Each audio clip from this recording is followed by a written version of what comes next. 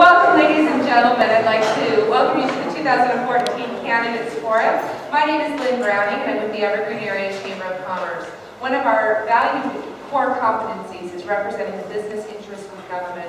Not only do we represent our business interests, but because we are an unincorporated community, we take the role seriously for representing our community interests with government as well. We have some very fine candidates with us tonight who are going to share with you their platform. I would like to thank the Evergreen Fire and Rescue Department for allowing us to use their beautiful facility. So a round of applause.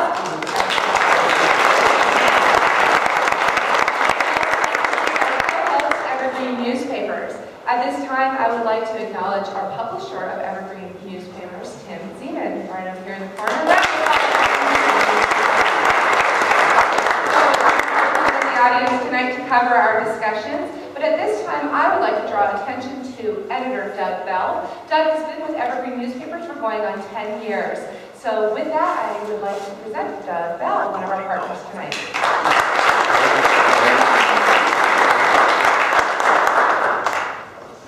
One of the great things about being moderator is they applaud for you at the beginning and then at the end. I want to thank the Chamber for helping us to put this thing on tonight, Fire Department for giving us this fantastic auditorium.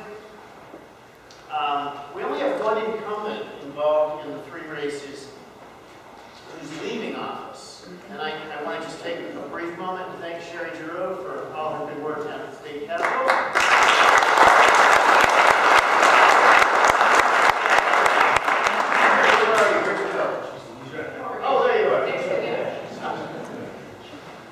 All right, here's how it's going to work tonight. We're going to start with a 3-minute introduction from each of our candidates.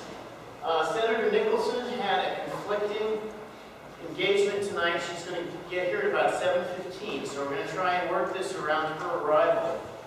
We're going to let everybody who's here do a 3-minute introduction, and then when she gets here, we'll find a space in the question for her to give her introduction, and then we'll jump into that race with a question at that point. So I think we're all set to go. I spent my day today meeting with students at Colorado State University, meeting with journalism students. And go Rams! First thing I asked these rooms full of students was, who's your state representative? Who's your state senator? Who represents you in Congress? And usually I get a room full of blank stares coming back to me, which is pretty disturbing when you consider these are journalism classes. So they're all begging me for jobs, and I always tell them, well, when you figure out the answers to these questions I've given you today, email me. So, all right, we're going to start. You'll notice I've arranged everybody in careful alphabetical order here. And we're going to, oh, that's not good.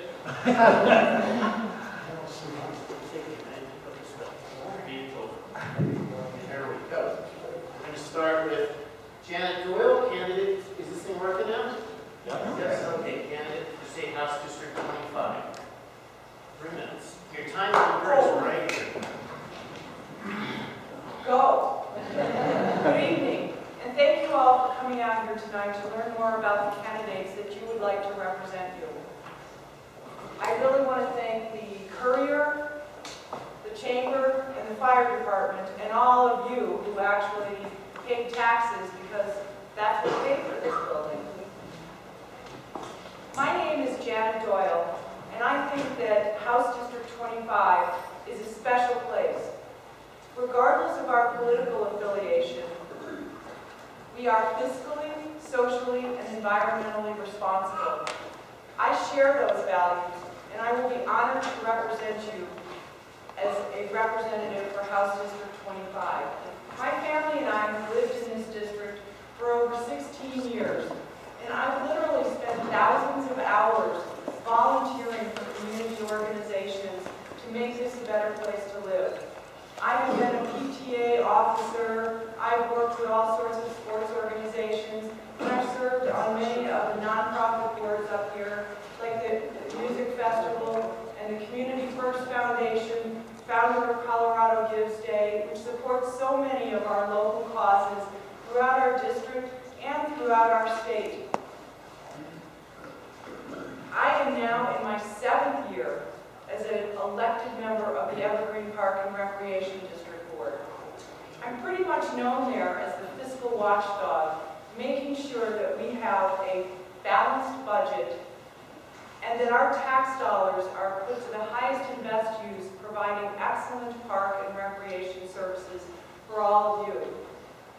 I have 30 years of experience from working as a counselor with underprivileged youth to serving as a business and legal advisor to many companies, large and small, and then being the CEO of a solar energy company which produced enough power to light up over 100,000 homes. Almost my entire career has been spent working with companies large and small, helping them grow, thrive, and create jobs, while also maintaining a productive and healthy workforce. I will do the same at the Colorado legislature by asking the tough questions and serving as a leader, coming up with creative solutions that benefit all of us. I will work to ensure that our children have an affordable, high-quality, well-funded education. And I will work to make sure that our economy continues to rebound from the recession, to ensure that not just us, but our children also have jobs. I have broad support across the political spectrum, from Democrats, Republicans, and unaffiliated alike, who know that I will represent them with a moderate and fiscally, socially responsible voice at the Capitol. I ask you to join them in voting for me and electing me as your state representative. Thank you so much for coming tonight.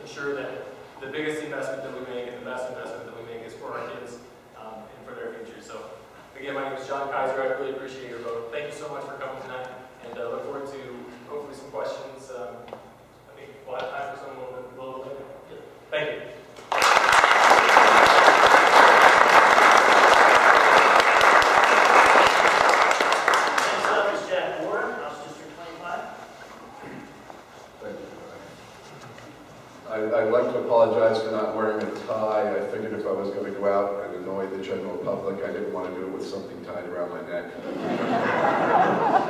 Actually, I was influenced by the story about Jose Mujica, the president of Uruguay, this Saturday in the Denver Post, and he's in favor of legalization too. So, I think you got a pretty easy job voting in District 25 because you pretty much close your eyes and vote. You've got a competent public official and a loyal member of the Democratic team will help the Democrats on their mission to take us to Aldous Huxley's Brave New World. And you've got a bright young military man who knows how to take orders, which will serve him well in the Republican Party. And then you got Don Quixote, granddad. I've run for office 7 times, making me the most spectacularly unsuccessful candidate in Jefferson County history. And the first time the thing about Don Quixote is Don Quixote sees things that other people don't see. In 1994, when I ran for Democrat for Congressional District 6, I said, if you let them take away some of your civil liberties to fight the war on drugs, then if, God forbid, there's ever a real emergency like a terrorist attack, you lose all your rights at once. And that's what happened. That's what I guess I've tried to sell you folks. I turned off the TV in 1979. I started studying history. I speak 2 or 3 foreign languages. I keep up on public affairs, both in my community and in the state, and nationwide and worldwide. American politics is toxic right now. It's poisonous, and it's poisonous because there's 2 parties and it's winner take all. You need a moderator in that nuclear core. You need a 3rd party, and the Libertarian Party is the 3rd largest party in the United States of America today. We are not anymore an ideological debating society. We're a serious political party with our own PACs and everything like that. And we're prepared to step into American politics and take on the role of calming down the indescribably vicious nature of American politics today. We don't see much of that in Jefferson County, thank God, but we see a little bit for senatorial races as all the outside money pours in and they call each other names. And I'd like to see America chill out a little bit. Frankly, I got grandkids, I got 4 grandkids, and I'd like to see America chill out. I'd like to see the Jefferson School Board chill out. I would like to see a lot of people who are very excited and have non-negotiable demands in this society chill out a little bit and return to something like the civility and attempt to make impartiality that we had in the 20th century. Thank you.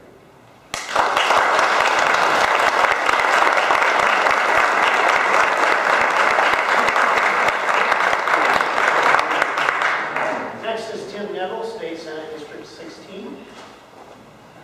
Thank you. Good evening, everybody. Glad to have the opportunity to be here. I want to thank our hosts for allowing this opportunity. My wife Barb in the back there, and actually my youngest son Patrick, who's also a candidate for the State House, coming out of Castle Rock, actually came up with us tonight. And of course, we've been blessed. We've been in Jefferson County since 1988, since 1977, since 1977 in Colorado. And many of you know me because I served here in District 22 in the State Senate in 2012. Now, we've been knocking on a lot of doors, over 1,000 doors a week.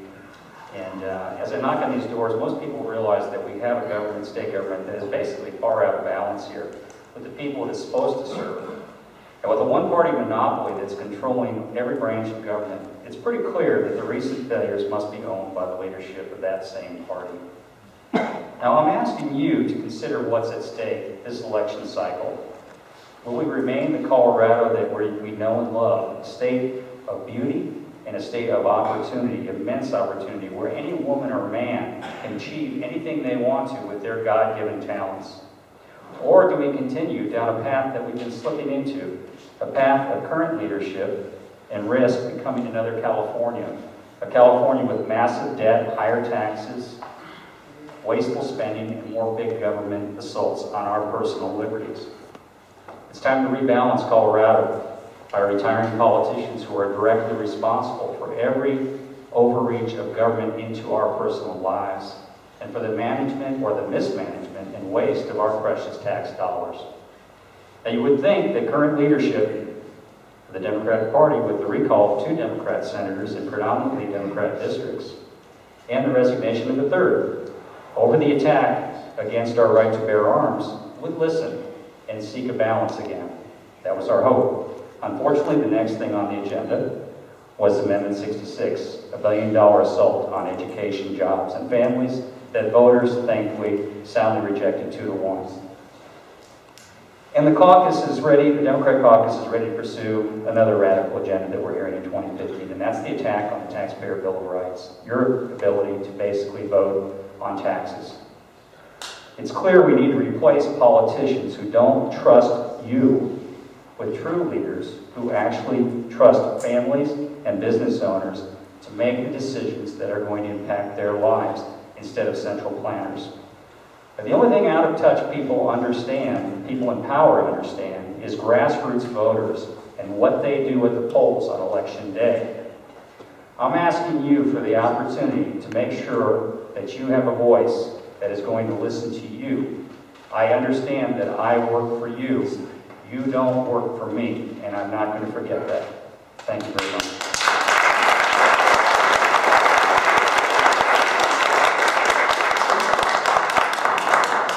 Okay, we're going to move on to the Jefferson County Commission race. First up is John Flerlage. Thank you. Good evening. Thank you for being here. I was up in Evergreen at 7 a.m. this morning. Came up to the Evergreen Cafe with about 10 gentlemen who were very well informed. We started to talk. They asked me what I was about. I told them my name is John Flerlage. I'm running for Jefferson County Commissioner. We'd already talked about a number of issues they brought up. They brought up the Sheriff's Department. They brought up open space. Slash problem, internet problems in the mountains, all those things we talked about. They said, well, what concerns you in the county? What are you all about? And I said, just about all those same things. The biggest problem in the county today is attrition among our county employees. We have lost to attrition about 100 deputies in the last 18 months, and it didn't start right there. The Human Services Department has sub-departments that have lost up to 33%. We just lost our airport manager. There's a problem in county government that needs to be solved. That's our most immediate problem, and I want to address that right away. But that's a symptom of a bigger problem.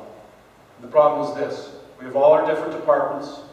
We have an open space plan that's the envy of the nation. We have an economic development plan. And we have our comprehensive master plan.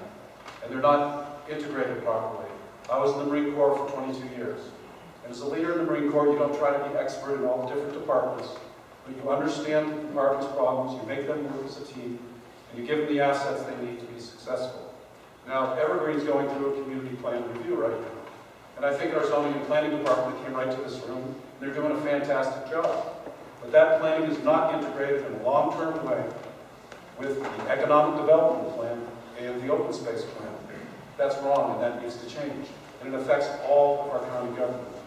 Now, I mentioned I was in the Marine Corps for 22 years. I came here and visited in 1987, South Jeffcoat, the neighborhood I live in now. We were sitting across from the lake, looking out there. I came up here and skated on the lake. It was in the middle of winter. I said, this is where I want to raise my family. So as I got to the end of my Marine Corps service, we moved right back to that neighborhood in South Jeffcoat in 1997. I live in the Columbine community, and so when I retired in 2000, I became involved in community activities. I was on the Governor's Board for Physical Fitness. Been involved in the schools. I've coached hockey, and I ran for Congress in 2010. I was involved in politics through that whole decade. And so when people came to me about a year ago and asked me if I'd run for county commissioner, I looked at it closely and I discovered these problems and the fact that we don't have a long-range plan and we're not developing in an appropriate way. And we don't have the revenue coming in that we need to run the government efficiently. And that's what I'm about, and that's what I offer you as a county commissioner candidate. And I'll leave you with this. We couldn't bring our literature in, and I know my name's a little bit of a challenge, but it's John Flerlage, johnflerlage.com. And when you go on there, the first thing you're going to see is an endorsement list. And it's I'm a Democrat. You're going to see a number of leaders of this county who've lived here all their lives who are Republicans. You're going to see Democrats and Republicans together. And that's what I'm about. Thank you very much.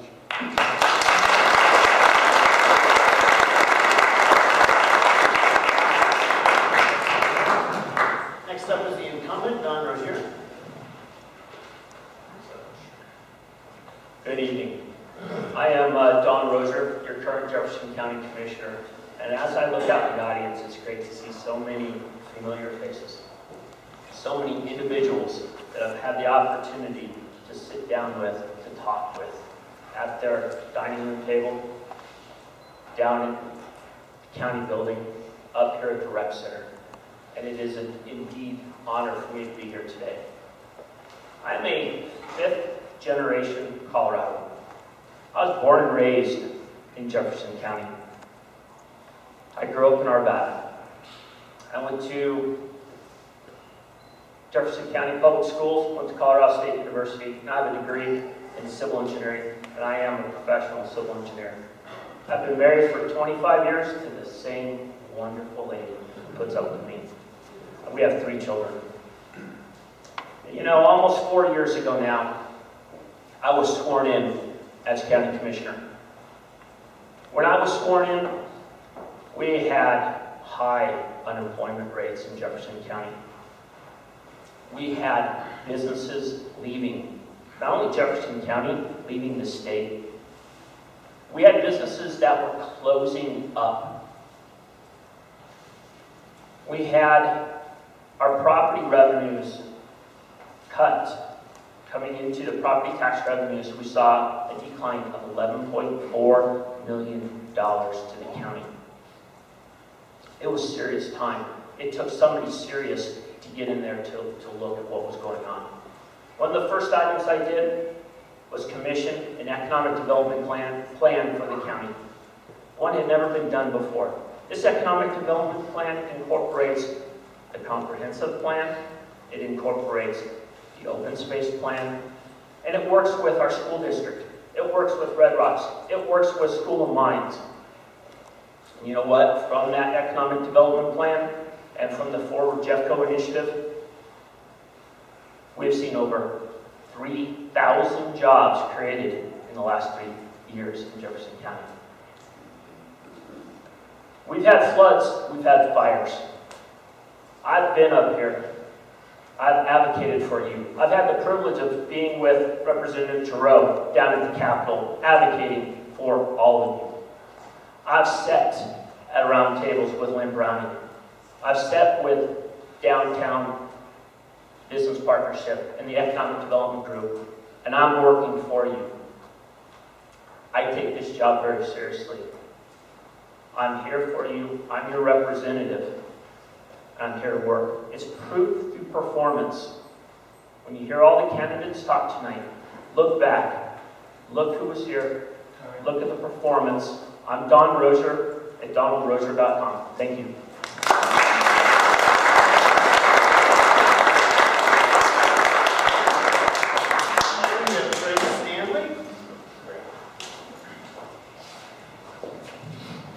Hello, everyone. I'm Greg Standley, and I am an unaffiliated candidate for Jefferson County Commissioner. And I want to thank you for coming out, one. The second thing I want to do is encourage you to think about the job of Commissioner and what a hot seat it is. And respect anyone that puts themselves up there to run as a candidate. I've heard many people say, hey, why on earth would you want to do that? Right? The contention is incredible. You go out and you go to these meetings, they're board meetings, and people are up in arms about different things, about zoning resolutions, and about other things. And what you need from Greg Standley as your candidate for county commissioners, and what I can provide to you is the fact that I am a mediator. I'm a corporate mediator, Miller Coors, and I've been in quality for 30 years. I write work instructions. I go out and solve processes that are broken and write SOPs to fix them. I'm a microbiologist. My education is a couple different places. A degree from Red Rocks, and then a degree in business administration from Regis. I also have spent a lot of time at BYU when I was pre-med in microbiology. I would say to you that for people to get involved is a huge thing. And our commissioners, for me, and why I somewhat got engaged is because I don't feel that they're engaged with the people. They need to have meetings at night so people can attend. It makes no sense to me that they don't, because all the other cities in Jefferson County, they have their council meetings at night. Sure, they need a meeting in the morning as well, but by Colorado Revised Statute, you should have 2 meetings a week when there's over 100,000 residents. I can provide many things. As an unaffiliated candidate and as a mediator, I'll be neutral and impartial to your needs. I represent you. Much like a school board, you know, it should be nonpartisan as a commissioner. You know, you should be nonpartisan. You're out there for the people. And I would hope that if some of the skill sets that I've just now talked about would be something that you endure as a commissioner. Sure, the Sheriff's Department has some issues, but you know, in the past 6 months, there's been 30 people resign, 30 sworn sheriffs resign out of 520. That's 5% of my calculations. You know, and so sheriff's job is a tough job. And you can see that maybe we're on the mend already, but you know, we open up positions for some of our military and some of those things. I know about the issues in Jeffco. Thank you very much. I'm Greg Standley, and I look forward to the meeting then. Thanks.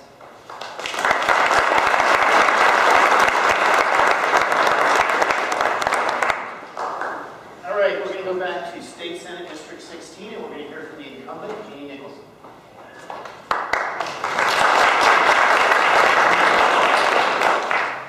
I'm your state senator, Jeanne Nicholson, and I've been walking the district for the last 5 years, listening to the voters tell me what's important to them.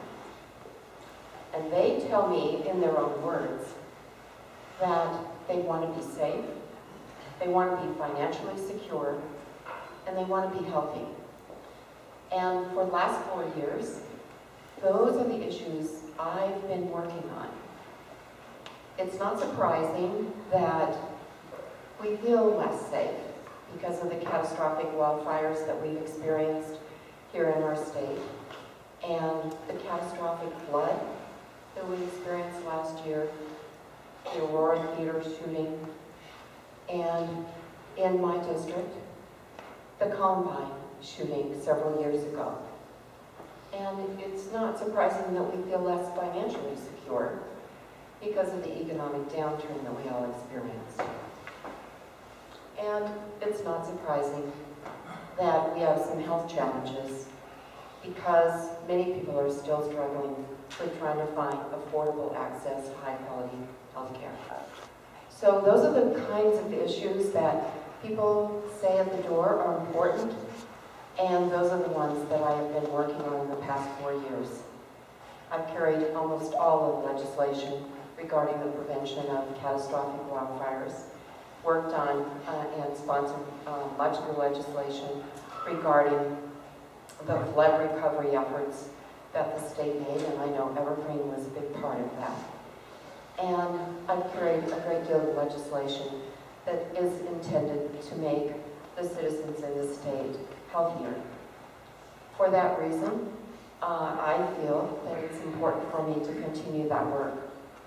For the next 4 years, I intend to stay on that track in working to make people feel in the district safer and more financially secure and healthier.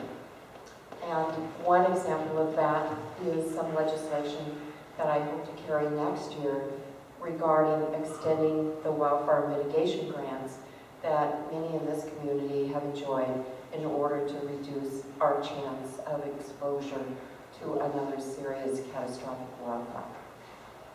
And I am delighted to represent this community. One of the things that I have in common with you that I kind of like to joke about is that people will say to me when I come to Evergreen, "Thanks for coming up." And I always say to them, I didn't come up, I came over. Because I live in the foothills like you do, and share many of the same issues that you do because of that. So thank you very much.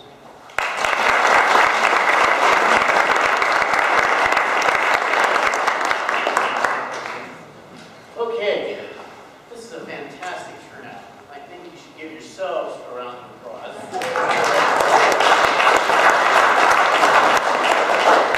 Part of the reason that is people told me that this many people could not possibly stay away from the school board meeting.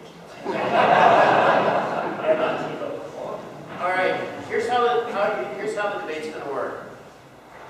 Each of our candidates up here will get one question from me. The candidate asked the question will get 3 minutes to answer.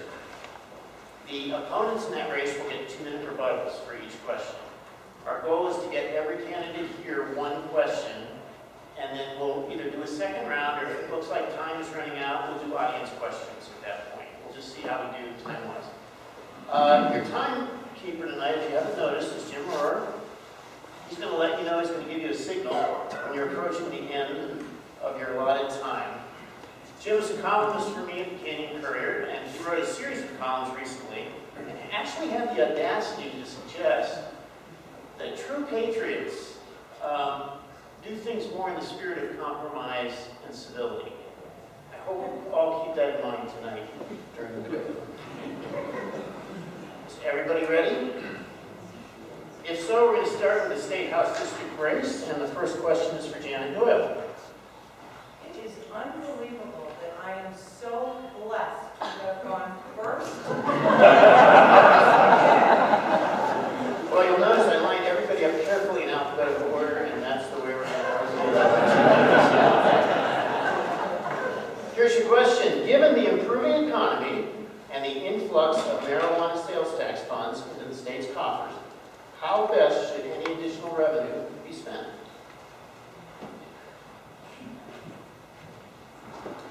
Well, given the fact that the revenue from marijuana tax was supposed to go to education, I actually think that it should indeed go to education.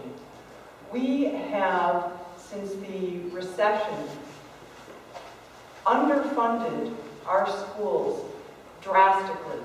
We need to work to bring them back up to make sure that all of our students, from pre-kindergarten through higher education, get an affordable, world-class, well-funded education. And the only way that we can do that is to make sure that the state provides those funds to decrease class sizes, to make sure that every student receives full-day free kindergarten, and not just those whose parents can afford it. I will tell you that my son went to school up here. We moved here when he was 2.5. We were fortunate to be able to pay for preschool. But it shouldn't be a question of whether you can pay or not. Then he got to kindergarten, and the same thing happened. We had to pay for full-day kindergarten. We could afford to do that, but not everyone can do that, and it shouldn't be a question of who can pay and who can't. Then my son went through the public elementary schools, and we made the choice to send him to our local public charter school because the class sizes were smaller, and the teachers had the ability to spend more time with each student. That should be true for every single public local school in our district. And people should not have to make that choice. They should have a well-funded, accessible public education for their children. And that's what we need to spend our tax dollars on, that we now are getting from the marijuana tax. Thanks.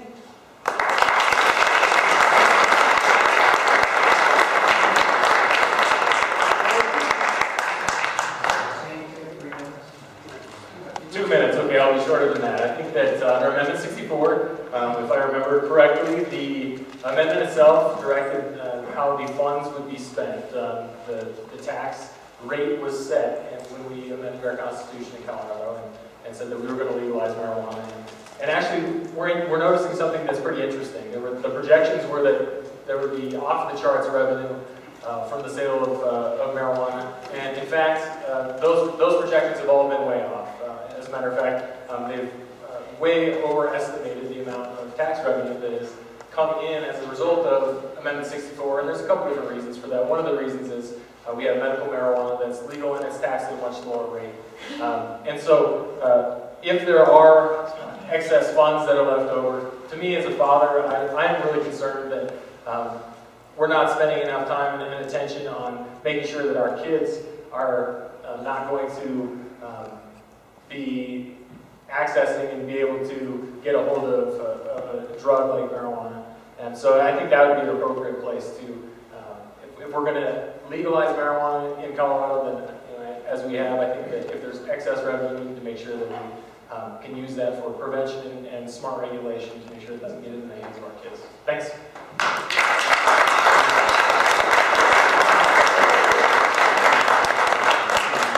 I teach in an enrichment program in several public schools.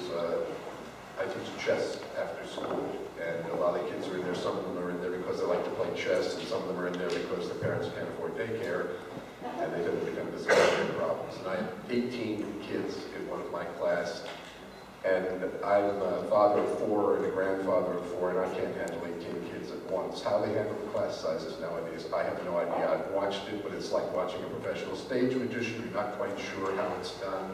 All of a sudden there's a flurry of activity, and the kids are quiet and learning. So, hey Jeff, go school board, if you want to do something useful to your community, find out where to beg, borrow, or steal some money to reduce the class sizes and drop all the other BS, and yeah, the money should go to the schools because, if we're really a society that believes in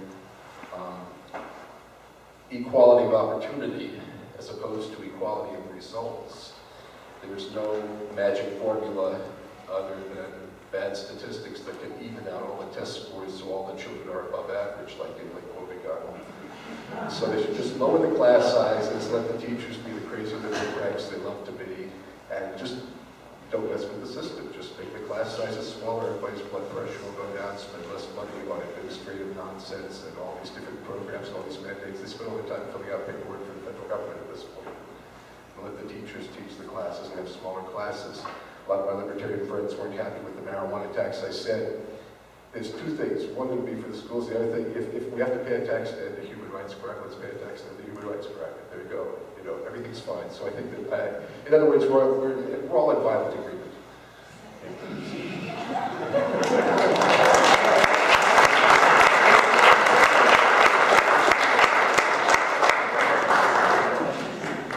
Next question is for Tim Neville.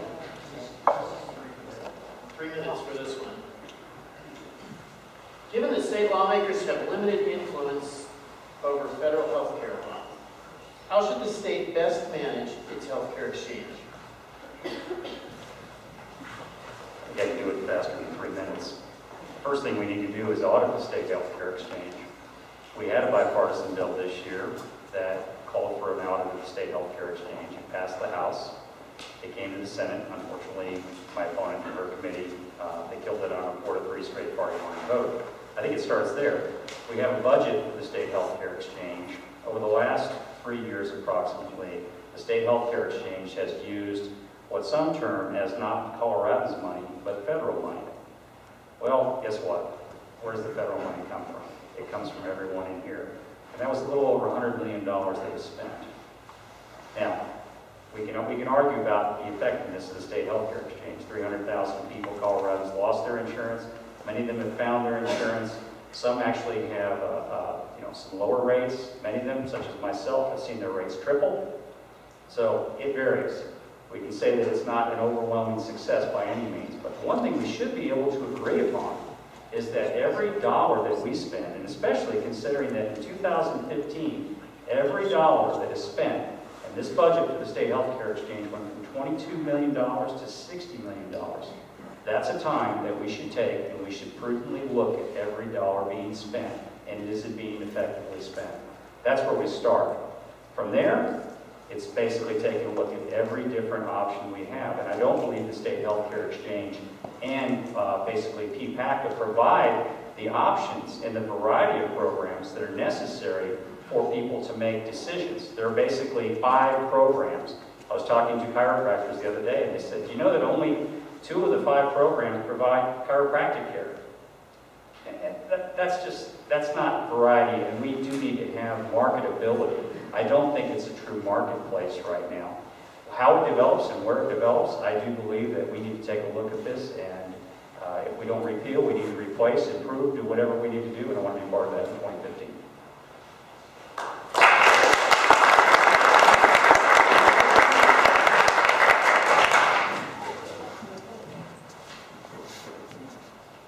The healthcare exchange is 1 year old in terms of implementation. During this last year, we have had 5 audits. And the indication from those 5 audits was there were a couple of rather minor problems that were immediately corrected by the administration of the health exchange. For that reason, we thought it was a waste of the taxpayers' money to pay for a 6th audit. Prior to the actual implementation of going live, as we call it, of the health exchange, there were several audits by the federal government to make sure that we were putting this program together correctly. Since its implementation, Colorado is now ranked 5th in the country for being able to drop our number of people who are uninsured in our state. 146,000 people are now insured through the marketplace in private insurance, and almost 200,000 now have access to Medicaid that did not before. So for those of us who want people to have access to health care, particularly people who were uninsured and couldn't get care because of a pre-existing condition or because it wasn't affordable for them, we think that we're heading in the right direction, and we think that we need to continue to monitor the work of the exchange, make sure that it stays on track to provide those services.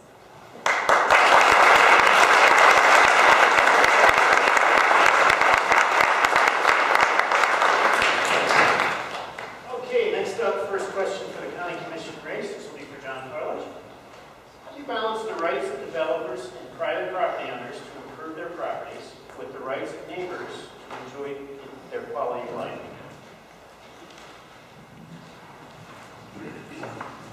Those rights are balanced through the comprehensive master plan, which is mandated by the state. We have zoning regulations that come from the comprehensive master plan that set densities. And so when developers come in, they have to prove that they have the resources, the water, and other resources to build the development. If it's a full development, if it's a single home, then they have to prove that they have the same resources. If they have those things and they comply with the master plan, then they should be able to go ahead and develop the property according to zoning. The problem I see in our county, especially where I live in South Jefferson, I've gone back to the plans starting with the first one in 1961. And the area that was supposed to be developed was around Bowles and Wadsworth. And the area around 470, which didn't exist at the time, was to stay as open space or limited residential, low density. And the problem is we've strayed from the master plan over the last 30, 40 years, so that we have inappropriate development all over the county. And we're not following the master plan. So at least twice a month, people will come in and they'll get zoning changes. I can think of a couple areas right now, just west of 470 on Bowles, for instance. So all over the county, we're trying to increase our revenue by putting in retail that's inappropriate for different areas. We have at least 5 different areas that haven't reached their economic potential. South Jeffco, Applewood, Conifer, Evergreen, and the airport. And so we need to redevelop those areas. Some of them is mixed use. And if we change those zonings to accommodate that, that's where the redevelopment needs to take place. But as long as we follow the master plan, that takes care of the developers' rights. When the developers want to come in and increase densities, the commissioners need to stand up to that and say that that's not appropriate. So it's defined in the master plan, and that's where the word comes in.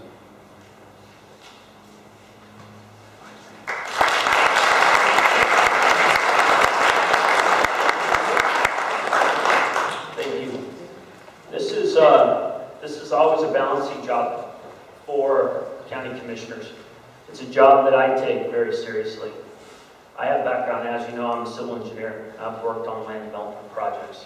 I've been on the other side of the dais, designing plans, working with the applicants. And I tell you what, when you look at the overall master plan, when you look at the comprehensive plan, we talk about comprehensive plans that were developed in 1961. That's like saying your car is good right now if you had a 61 Dodge. Times change. We need to be flexible. We need to be collaborative. We need to work. We need to work with our cities. We need to see what is going on within our cities of Jefferson County. But more importantly, we need to listen to all of you. We need to listen to the residents of Jefferson County. If you want workforce housing, which would require higher density in the areas, we need to respect that. We need to work with you and not be bound by an obsolete document. We have mixed-use zoning now. We didn't have that before.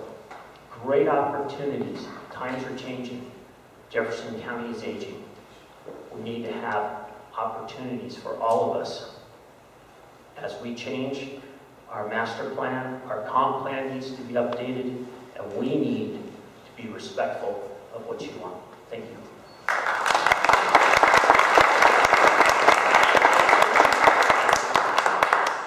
Hi folks, Greg Standley again. It is a tough gig for a commissioner. They sit in those board meetings and hear the developers against the homeowners constantly. I'm there. I've been there since early last November. I go to every meeting. I've been to more meetings than our incumbent, Mr. Rosier. And the thing is that the Board of County Commissioners meeting. The thing is that, you know, meetings at 8 a.m. on a Tuesday is kind of crazy. You get a yellow sign posted, and, you know, residents go like, oh man, I got to see what that's about. And they move on down and think, oh, it's 8 a.m.? Heck, I can't do that. The whole idea here, folks, is, you know, these plans are ever evolving, just like Mr. Rosier says. It's true. It's ever dynamic. And what you need, more importantly, is the infrastructure to support these developments, one. Two, you need the community to buy in. You need the homeowners to get together and say, hey, you know what, this is or is not what we desire for our community and our neighborhood here. More involvement with the people starts with getting involved with the people, okay? Being connected with the people in the meetings is huge. Getting out there and talking. As commissioners, the commissioners should be at these community development meetings. I've been in this one. The area plan coming here. 20, about almost 30 people sitting in here. Out of 24,000 is what they're claiming in the Evergreen area. Same thing in Conifer. I live down South Turkey Creek. I live in the Conifer area. Been here for 28 years. I'm a mountain guy. All right, I know the issues with slash and everything. You need to be connected with the people and the developers. You have to be fair to both as a mediator and someone that gets involved and is neutral and impartial in working with the people. That's what I would do. Thank you.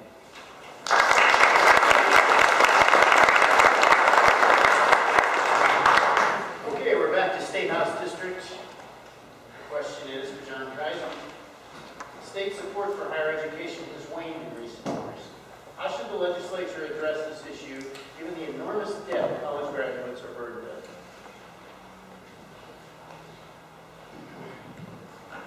Well, thanks, and I appreciate that question, particularly with respect to higher ed, because we don't have as many people in the, I guess we'll say, millennial generation, 18 to 25, in House District 25, as a lot of other House districts do in the metro area. One of the reasons for that is because people graduate from high school and they go down, they go to college, and moms and dads to try to help pay for college. And you know, when I remember back when I was trying to make my decisions on what I'd be able to do and what my family would be able to help me do to go to college, in-state tuition was a very viable option because it was significantly cheaper than going out of state or going to a private school. Now, unfortunately, tuition rates have continued to rise, and so I think what we need to really focus on is making sure that our in-state tuition is affordable so that we can keep our talented young men and women that are graduating from high school here in Colorado. We have so many fantastic opportunities for them in terms of higher education, and we have a lot of opportunities in terms of vocational schools and trade schools as well.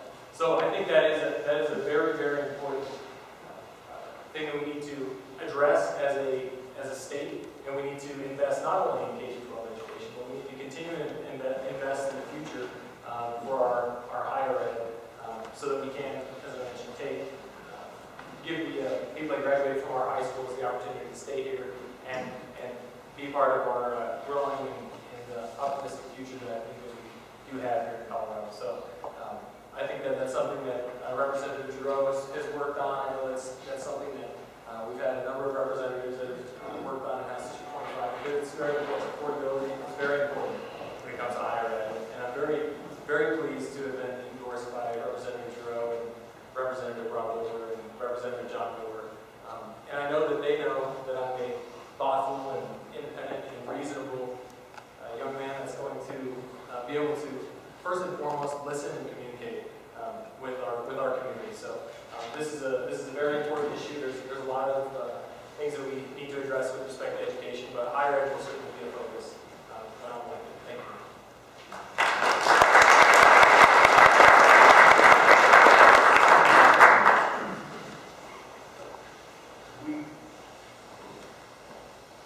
America is the mightiest military empire in history of the world.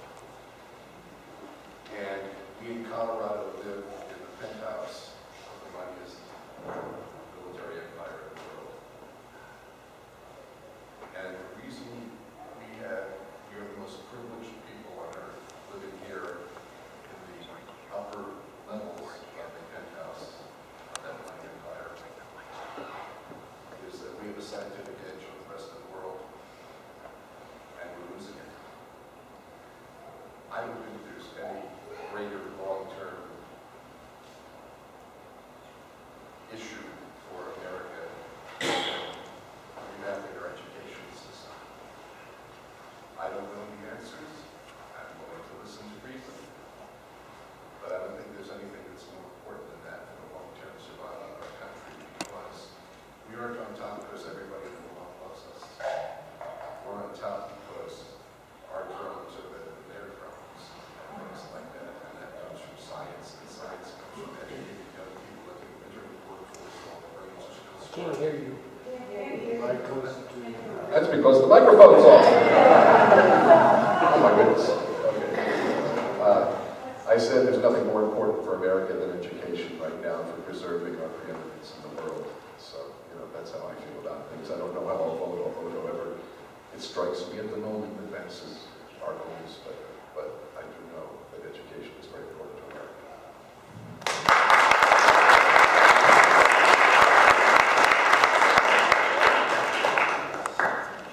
My gosh, what a change to go last. I can't tell you how near and dear to my heart this particular question is, because we have an 18-year-old who we took down to Western State College in Gunnison just a month ago. And so we are actually paying right now for our son to go to college. And I know that it is important to keep it affordable so that he has this opportunity. I read the other day that there was a teacher who had recently graduated. She had $165,000 in student loans, and she was going into the teaching profession. We all know that teachers are underpaid. We also know that our higher education is increasing at an astronomical rate, and the state legislature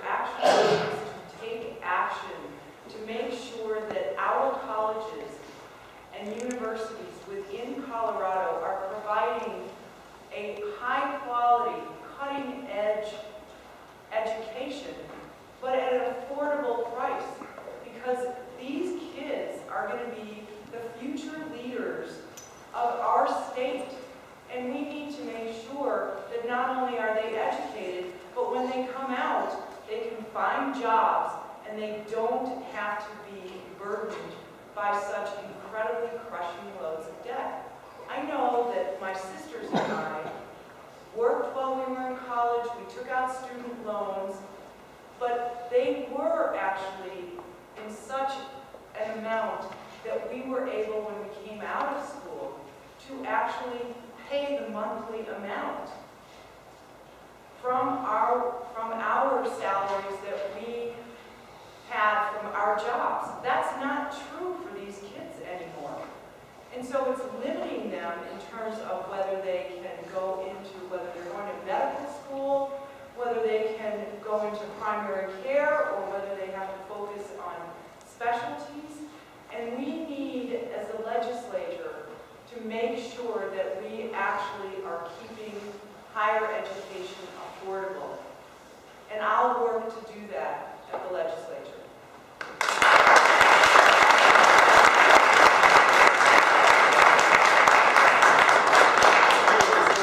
State Senator Jeanne Nicholson. And I apologize, it's a little lengthy, but there's no way around it. Can you hear me now? All right. To what extent should state laws regulate gun use? If your preference is for minimal regulation, how do we reduce gun violence in Colorado? If your preference is for more regulation, how do we protect our Second Amendment rights? Thank you. I am a gun owner. I believe everyone who is a law-abiding citizen has a right to their guns. I would never take anyone's guns away from them who is a law-abiding citizen, and would never support any policies that would suggest that. The legislation that was passed, the gun safety measures as a package, was designed to keep guns out of the hands of criminals. There were several in the package. One was to require a background check to make sure that someone was a law-abiding citizen, and indeed, if they are, then they can indeed purchase a gun. Many of our people who question whether that would work are now surprised to find out that many felons tried to purchase guns since that law was passed and were denied a purchase because of the background checks being in place. Another piece of legislation in that package was to deny someone who is convicted of a domestic violence crime from carrying a gun. Another was to make sure that when people like myself have guns, that we know how to handle them, how to clean them, how to store them safely, because we know that we are trying to prevent not only intentional injuries with guns, but also unintentional injuries. Children who might pick up a gun and hurt themselves or another child, for example, would not be an intentional injury, but can be deadly. And for that reason, our intention with the gun safety measures was to make every effort to keep guns out of the hands of felons, but make sure that people who had guns used them safely and wisely, but there was no intention of disregarding our Second Amendment rights in terms of allowing those of us who are law-abiding citizens to continue to possess our guns.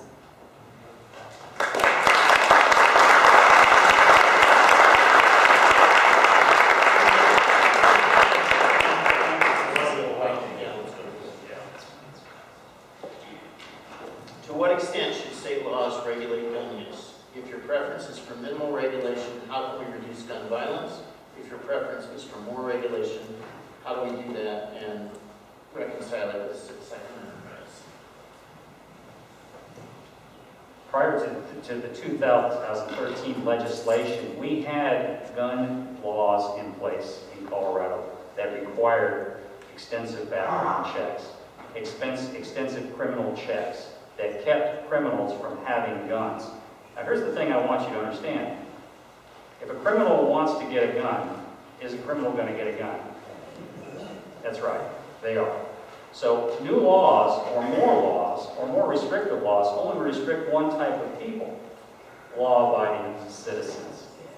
It never fails. Now, when we talk about gun violence, reducing gun violence, the only way to reduce gun violence, basically, is to have more law-abiding citizens. And the only way to make sure, my son, actually, both my sons attended Columbine High School. One of my sons, actually Patrick, was there that day. And when you talk about violence, our family has seen it, and those people at Columbine have seen it. Everybody has a different story. The one thing I can tell you, though, is that if you have a bad person with a gun, you better have a good person with a gun that's ready to stop that person. How many rounds in a magazine do you need to stop intruders? My comment is, as many rounds as it takes. As many rounds as it takes. I am not a believer that any of these gun laws that were passed in 2013 did anything at all to make us safer. All they did was put more burden on law-abiding citizens. And one of the things that Bob Bacon told me one time when we were talking about gun rights, he said, well, Senator, you always talk about law-abiding citizens. And he said, law-abiding is only a temporary condition. That really stuck with me. And I think there are people that believe that us law-abiding citizens are ready to go off the handle at any time. I don't believe that. I trust the people in this room to make the decisions to protect your family, your loved ones, and your treasure.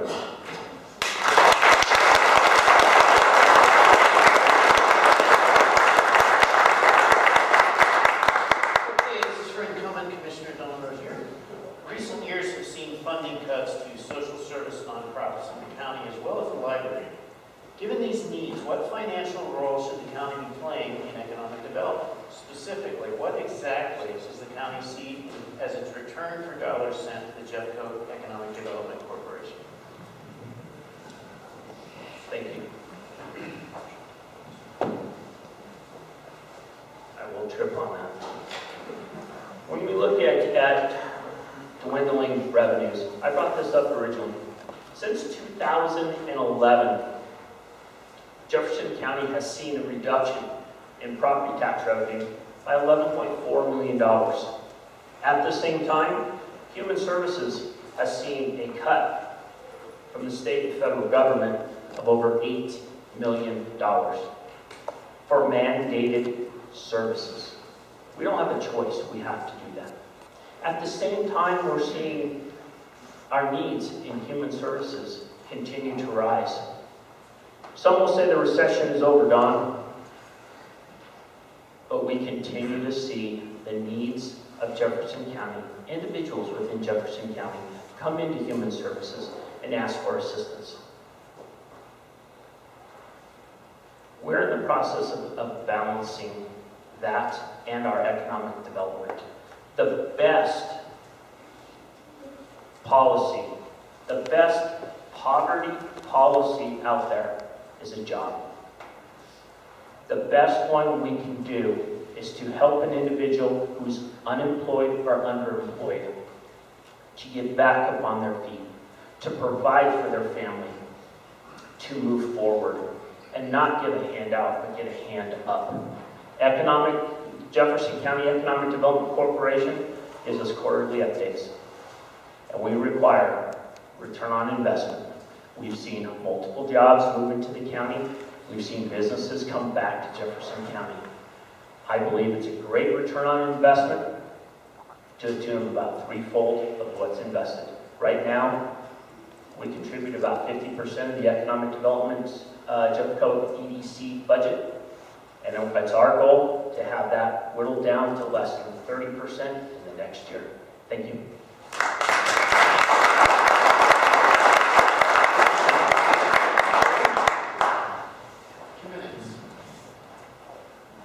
Stanley, you know, folks, I've been to the budget meeting where it's a grim thing. The employees want raises, and they're not taking in more money, and the health care costs are 5% they're trying to roll across the employees at the county. At that same meeting, they're projecting out, and this is an attaboy for John, for Don. I never thought I'd come up with something like this, but he is working hard on that, and I'll give him credit, because credit goes where it's due. The budget looks grim. It's a fact. It's a fact. They planned it out multiple years, their budget department, and it's grim. They were hoping that the assessor would come in with higher property taxes and help them out. That's not happening this year.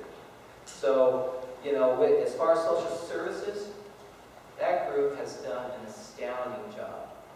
They come into that meeting and said, here's what we've done, here's how we cut back some of our labor, and here's what we are doing for the residents of Jefferson. And it's impressive. It's totally impressive. I can't stand up here and repeat the same things that Don just said, because he's on the mark. But I believe the same things that he's saying. So, thank you.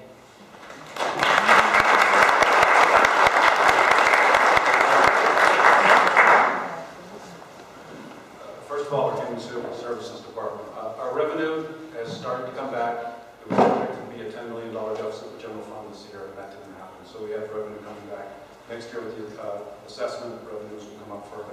We need to restore the mill to the full mill to human services, roads and bridges, and the library. That's first off. Second of all, economic development. I talked about the 5 different areas of the county and the planning in general, the strategic plan. Our cities and municipalities like Lakewood, they have built an identity, and they've had their revenues come back, and they have great economic development. The county needs to do the same thing. And I think we're failing at that. There was a study done by DEC in 2012 that said there's no clear leadership in the economic development community in Jefferson County, and we don't have an identity outside the county to bring businesses in. Yet we're trying to compete with Denver and Woehr to bring in certain headquarters and big companies. Small business is the backbone. So we need to build identity around the 5 areas that I talked about and support small businesses.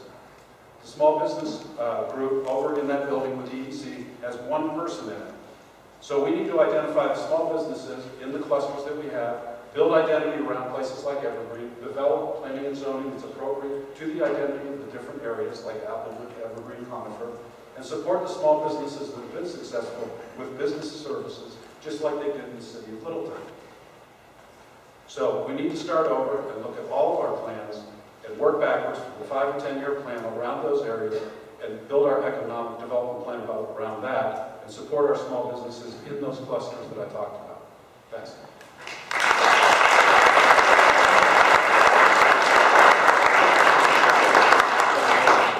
Okay, back to the State House race. This is for Jack Woehr. To what extent should the state regulate fracking and other oil and gas operations? Should local controls take precedence? Oh, what am I? I was going to write a few questions of my own for you. To what extent should the state regulate? To what extent should local control? I think the whole fracking debate defies small questions. I'd like to say a couple words about fracking. Fracking seems to me, as a science-educated person, to be the process of spending 1,000 years of desert rainwater to get 1 year's worth of oil. The industry has spent maybe $1 billion in Colorado in advertising. Every time I go to Facebook, it's covered with fracking ads. They've identified my IP as being in Colorado, so I get all the fracking ads. And I think the right question isn't being asked. They say, well, the pollution is not going to, the water's just going to be injected in the ground in safe places, it's not going to pollute. Well, that's my water. Why is it going to the ground and not coming back? Be sure that it's not going to come back. We live in the desert. When I was a kid, I remember this. They tried to get shale oil extraction going. Shell wanted to get shale oil extraction going on the western slope, and they campaigned, and their plan before the legislature in 1976 maybe it was earlier than that. But it was, they said we should cut down some aspen trees to increase the flow of water down the hill so the reservoirs will be fuller as we're drawing water out of them. And it'll be good for the aspen trees too if we thin them out a little bit, they told us. You know. So I've worked with the oil industry. I'm a computer programmer. I've done embedded control for the oil industry. And a guy who used to work at a company that my company was consulting to, he was a big guy, looked like David Crosby, wore loud Hawaiian shirts. And he'd slapped me on the back one day when I was complaining about things. He said, "Jack," he said, "the oil company's run by idiots. You gotta understand that. They're all idiots. They were kicking a rock on their land, and oil came out of the ground." Well, I don't know if that's really true. But I think that we should have this, my answer would be, if we really want to stop fracking, if you own a lawnmower, sell it and get a push mower. If you have a motorboat, sell it and get a sailboat. If you have an RV, get a bicycle and a tent. And if fracking is a very expensive way to extract oil, and if the price of oil goes down, fracking will go away. It's that simple.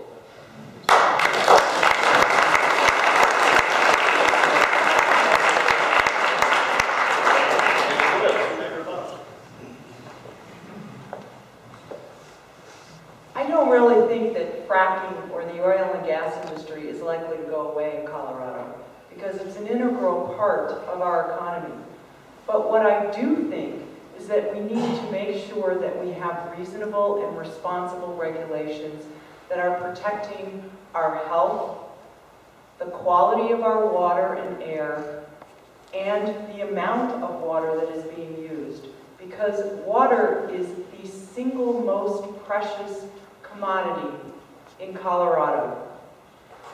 I think that the commission that has started to study this issue to come up with recommendations for the legislature, which is comprised of oil and gas experts, environmental experts, scientists who actually know whether there is an impact on our air, on our water quality.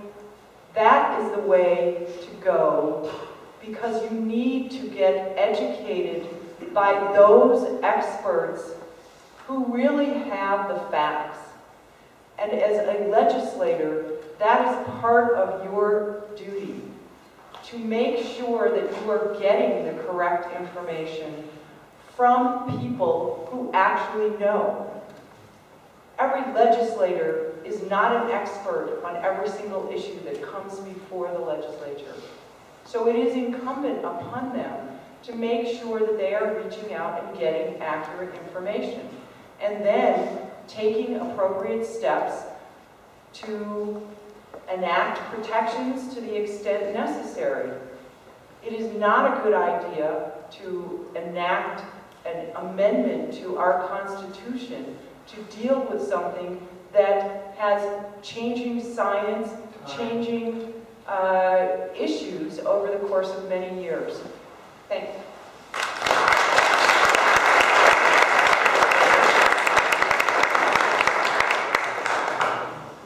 So when we're talking about fracking, I think it's also important to remember what the current state of the law is in Colorado. And right now we have the Colorado Oil and Gas Conservation Commission, which promulgates regulations that are safety and health related, and those right now are some of the most strict regulations on the oil and gas industry anywhere in the United States when it comes to water quality standards, when it comes to setbacks, when it comes to even things like noise mitigation and things like that. But there's a bigger picture here. The bigger picture is that I believe that we need to start pursuing energy independence and security in the United States. And in order to do that, we have to take an all of the above and all of the below approach to extracting our resources. We have to do that in a safe and responsible manner. I want to tell you a story about a friend of mine named Doug. Doug was a guy that I served with in Iraq, and he was nicknamed the Lion of Fallujah by some newspapers here in the United States, because it was his company that took over Fallujah. They went in there in 4 days, took that out of the hands of Al-Qaeda. And a couple years later, I had the privilege of serving with Doug when we were in Iraq. Unfortunately, Doug didn't make it home. And it was just a couple days before I was supposed to come home, and I got to come off the airplane, and I got to go immediately from the airport right to Arlington to bury my friend. And ladies and gentlemen, if we're going to pursue energy independence in a real way, if we're going to pursue energy security in a real way in the United States, we've got to recognize, we have to come to grips with the fact that Iraq is the second largest oil producing nation in the world. We are not going to be able to be energy secure and energy independent unless we safely and smartly extract the resources that we have and continue to allow the technological advancements that are happening in solar and wind to supplement those natural resources that we have right here in Colorado. Thanks.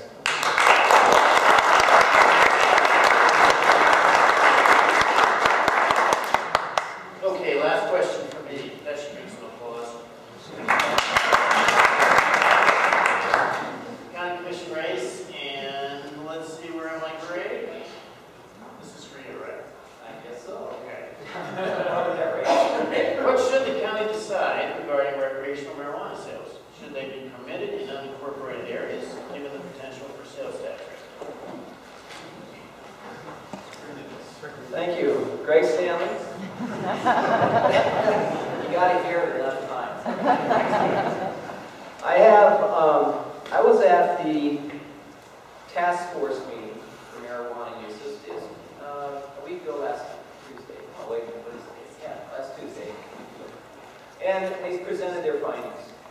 And here's the deal. Marijuana is sold illegally, both for medicinal and recreational use. So it's easy to access. If you look at the maps that the task force came up with, we're surrounded by a color where people have opted in. Okay, the question is simple. Do we allow retail and growing operations within Jefferson County? As a voter, I want to know that my vote counts for something. And for unincorporated Jefferson County, the vote, they won 54 by 54%. It was 54 to 50%. Now, all of us should think about that, our voting rights and everything. I mean, it's here. The thing is what's troublesome to this whole deal is if you don't opt in, you don't receive any of the funds from the state to help with education. You're not a part of that. Now, it's my belief that the county needs to opt in. I think that the residents can make their thoughts and ideas around this known if it needs to come into their commercial areas or not. And that's what the commissioners have to do. They have to decide that. The thing is our commissioners didn't want to make the decision. It's an easy decision. And what the voters say and what the perks are to it. There isn't really a whole lot of revenue that's going to be generated from the pot sales in unincorporated Jefferson. It's a couple $100,000. All right? I mean, they have stats. The task force did a heck of a job. And, there's a lot of contention in that group when they were doing it. But the findings were clear to me when a sheriff deputy got up there and said, hey, you know what? It's not going to change. We're still looking out for underage use and the things in the school, and it's not going to change because anyone can go into Wheat Ridge and buy it and use it. So it makes sense to me to opt in. Thank you.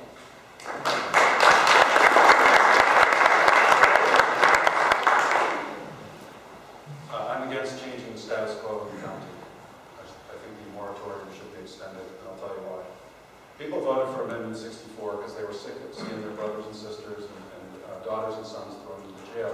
So the legislature smartly left it up to the local jurisdictions to decide. Jefferson County is a big place, 70% anonymous. We have all those different areas I've talked about numerous times. And it's not right for South Jeffco to decide for Evergreen that we should have retail sales or any other type of marijuana operations in the county. Now, if South Jeffco incorporates it sometime in the future, then they can vote for and approve retail sales of marijuana. But I don't think it's up to 3 commissioners to decide for all this diverse county that the status quo should change. And so if Evergreen were to incorporate and decide they wanted to have marijuana sales, then maybe they should do that. But for now, I would extend the moratorium until there's overwhelming evidence that the people of Jefferson County want to change. And I don't think that evidence exists. Thank you.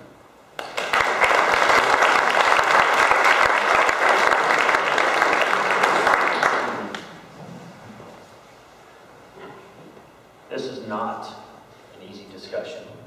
This is not an easy decision. I have 3 children. Friends of mine have children, and we want to keep marijuana out of the hands of children. No matter what side you're on, marijuana, whether you're pro-marijuana or anti-marijuana, it's keeping it out of the hands of children. But it goes much further than retail sales. There's edibles, there are grow operations, there are clubs, there are testing facilities, there are setbacks, there are zoning codes. It's not easy. To do, if it was determined to implement retail sales, it takes, you demand a good job from the county commissioners. Amendment 64 said, hey, county commissioners, using your staff, we expect you to make the right decisions, to look into it, to make sure that we represent all of you in this room. And when we talk about sales tax revenue, let's think about that. The county cannot assess a sales tax on individual items. There will be 0 county retail sales tax. There's excise tax coming from the state of about 0.5% when it's all said and done, after everybody gets their piece. Legislation would have to change at a state level to allow counties to assess taxes like cities and to move forward. If we don't opt in, we don't get the excise dollars. The schools still get the money. The counties do not get excise dollars for rehab, for drug abuse awareness, or for law enforcement. It's not an easy decision. It's one I take very seriously. Thank you.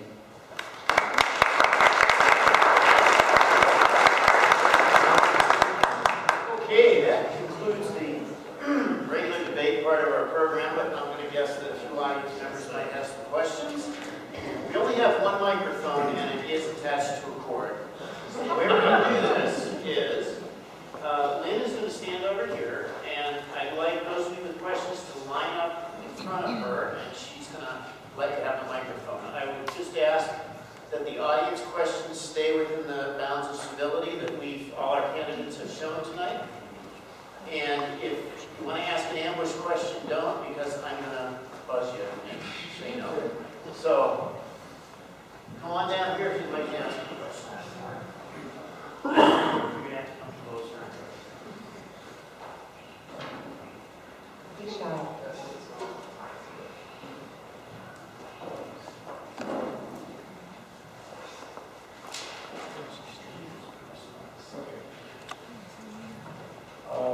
Quite a bit has been said tonight about education, and I have one question for the 3 folks in the room, I guess, or whoever else would like to address it.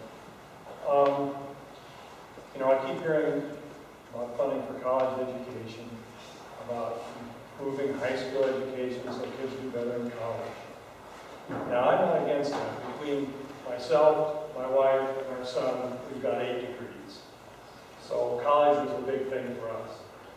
But when I was in high school, way back in the dark ages, in addition to college prep, we had vocational education courses. Things for people that were going to auto mechanics, or farming, or, you know, where they had accounting courses, things like that. And I don't see that anymore. To me, there's a big place for those, and I'd like your comments on that.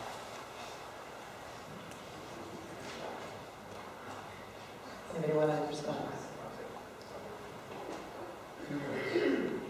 Not a problem. I think we've done a disservice to our kids. You know, we've talked about everybody being college ready and a 4-year college degree.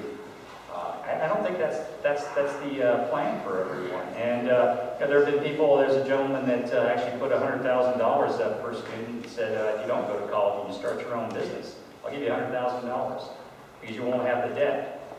So there are a lot of different things out there. There are going to be a lot of different options, but one size fits all never works for anything. Hopefully we should learn that. And it is definitely with that with higher education too. The other thing it does is it creates, I think it actually creates a situation where if everybody has a college degree, where is the exceptionalism there? But the other thing that's really important is kids need to learn how to work. And we've done so many things policy-wise to avoid that or to basically disenfranchise them with those opportunities. Getting a job, being in high school and having a job is extremely important. If you don't have enough money to go to college after you're in high school, what's the problem with working for a year and getting some money so that you're not piling up on debt? When I heard about the comment, I think, Jeanne, I think you mentioned about the teacher that had $165,000 in debt. I'm sorry, where were her parents to say, wait a second, what's your plan here? You know, we've got to do some things that are actually not part of government to try to put some common sense back. But vocational, technical degrees, certificate programs, those should be all the above that we're looking at. We need to make sure that we vary our focus.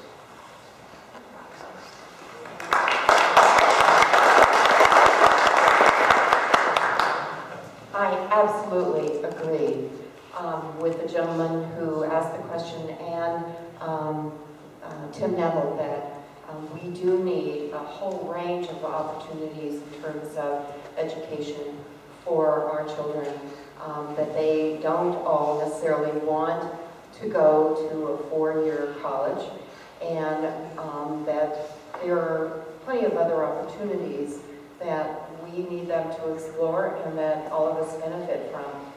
My father-in-law was the principal at West High School when I was growing up in Denver, and he had a special automotive program for the high school students. There was a welding class, and there were several other kinds of classes like carpentry for the students. So when they left the high school, they had those skills that were marketable, and they could move forward and use those to support themselves in their careers for the rest of their lives if they chose, or to use as a way of helping pay for them to go to college and study some other subject area as well. So I think that this is a part of our education system that is often overlooked. I wonder if our high school counselors are being expected to promote college as the most appropriate decision for every student when we're not promoting the idea that there are lots of opportunities for our students, and they should look at those based on what their interests are as students, rather than us saying, well, 50% of all the kids who graduated from our high schools all went on to college, and somehow that's a mark of success. I think a mark of success is that our students are doing the work that they enjoy and well prepared.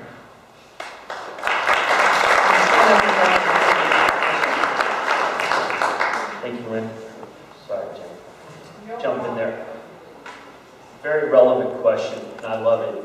3 years ago, I was meeting with a multitude of business owners in Jefferson County, from small three-person firms all the way up to the Lockheed Martins, the Miller Coors of the world. And they told, I asked them, I said, what is your biggest hurdle that you see tomorrow, in a month, 3 years, 5 years? And they said, trades. We don't have the mechanics. We do not have the machinists. We do not have the welders. I worked with, come here, Lynn. I worked with, going off script, I worked with our chambers of commerce. I worked with Red Rocks Community College, with our school district. And we have the Jefferson County Business Education Alliance.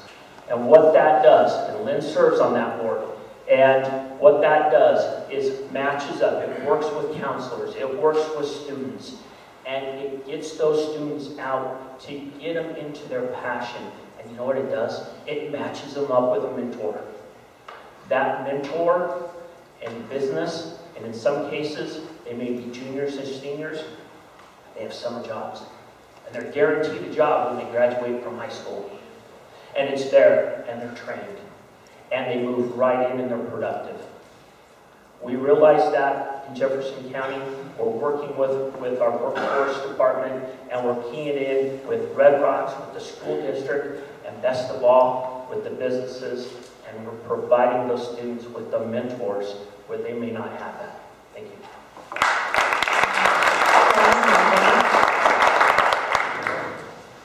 Yeah, just wanted to quickly add to that when you mentioned economic development. Those opportunities do exist in Jefferson County. We have Woehr Tech, a fantastic school in the trades, high school. We have Red Rocks, you mentioned it. We have Arapahoe Community College right next door. My daughter, my second of three, she's at Arapahoe Community College. She's working her way through college. That's what she's doing. Her boyfriend is learning how to weld. So those things are going on. I'm not sure where people get the impression. During the recession, the enrollment in those community colleges soared. So those things are going on right now in Colorado. It's not as bad as it sounds. Yeah. Here I didn't want to be first, and now I'm jumping all over to get up here and speak. First of all, I will tell you that I benefited from those programs when I was in high school, because not only did I go to the woodworking class and made my own dresser, but I learned how to sew, and I made all of my clothes through high school. We also have, our son has been working every summer since he got into high school, because we felt that it was important that he learn that the importance of a dollar. And so he is actually helping to pay for his education. But the one thing that I wanted to say about these programs, there needs to be more Woehr Techs. Woehr Tech provides an incredible opportunity for kids to actually take classes in the regular high school and go for a half day to Woehr Tech, learning all sorts of different things. And we need to make sure that if we don't have more Woehr Techs, then we are putting those trades back into the schools, which is where they were when I went to high school. And yes, I know some people might say it was the dark ages, but we actually had all of those right there in our high school, from welding to auto mechanics, to woodworking, to home ec, and that's where they should be, which is why we need to have increased funding for our schools.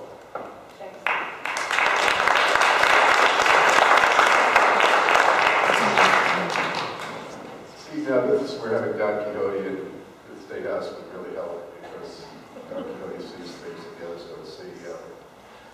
I'm all for that. I think the low-tech idea is great. It was great when America had huge manufacturing industrial base, especially like when I was young. And could temporarily drop out of high school, just run down to the local factory and get a job being paid like a grown man. I was 16 and a half at the time. But what's coming next, I don't know what they're going to teach at the Tech, because what's coming next is a huge new wave of automation. And I do not know what they're going to teach the kids. The robots are going to be cooking your burgers. They're going to be repairing your car. They're going to be building the streets. They're going to be driving your car. The robots are coming. We're finally starting to catch up to the Japanese. They got a bit ahead of us on that. I'm not sure that we know right now what the educational skills that the white-collar worker, what the blue-collar worker of the future is going to need. I think we have to think about that very seriously and perhaps redesign our whole education system and not just the crumbling division between degree education and blue-collar education. We have to think about it in light of a new wave of automation that's going to sweep over us in the next 10 or 20 years.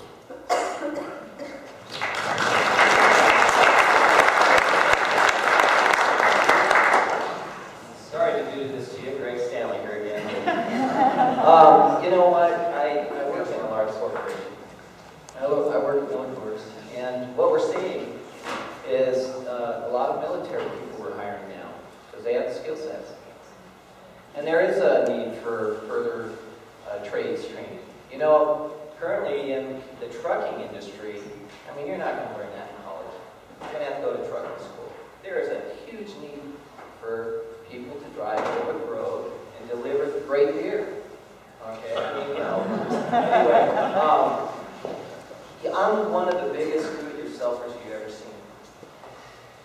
I built a house from the foundation up. I worked on my own vehicles. And I passed those trades to my son. Now, my sons, both of them. And the thing is about that is you can see everything on YouTube. And you look at how home improvement is going nowadays in Home Depot and the videos and then how to do things. Who can afford to not do it themselves and not often? So I'm saying that, you know, we're seeing technology kind of change the way things are going. And I think that it's incumbent upon parents and kids to encourage them to use everything that's possible to learn to do it on their own. The problem is we still need the credentials to get the jobs. So how do we fix that? So I'll put more education in this. Thank you.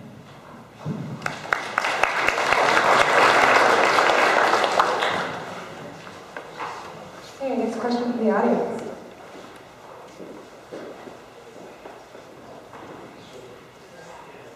Hi, my name is Mark Ryan. First of all, I respect all of you for being willing to step out in front and represent and lead and put yourselves on the line. So, I don't have a specific issue question. I more have a question about character, integrity, and duty kind of question.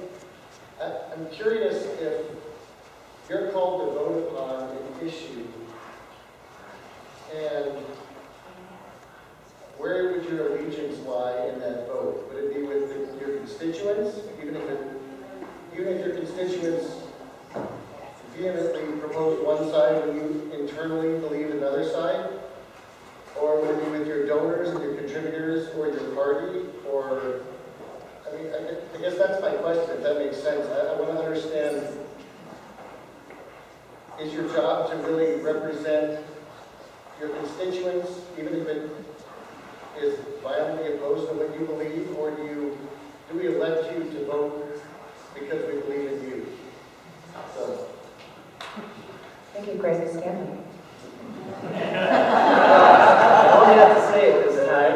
My name's Greg. And listen, I'm unaffiliated. I have taken no donations from anybody.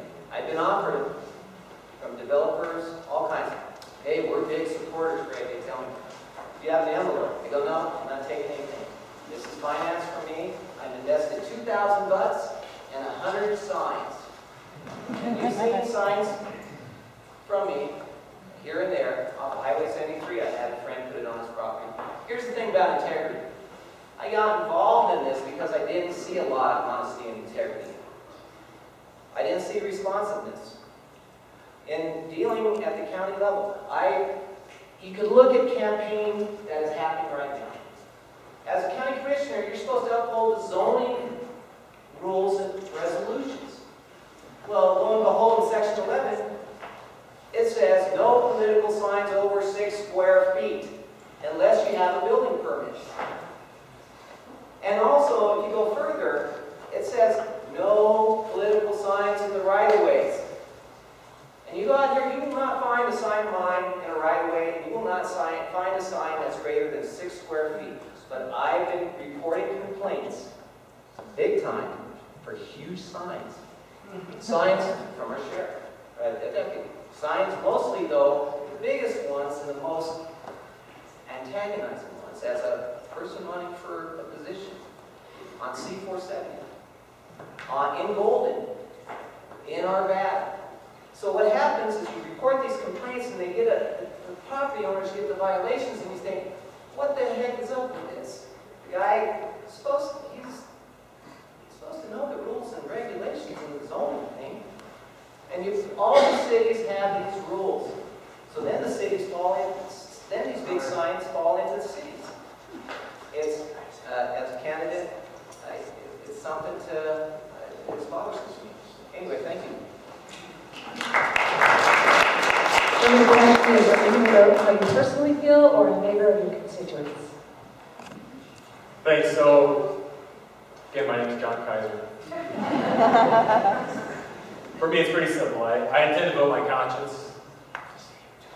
I intend to vote our district. And I intend to vote my party in that order. Thanks.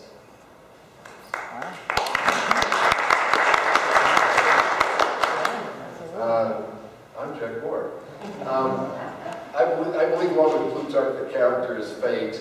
I've done this 7 times. This is my 7th campaign. I haven't got elected yet. You know I'm doing this because I want to do it, not because anybody's pushing me to do it.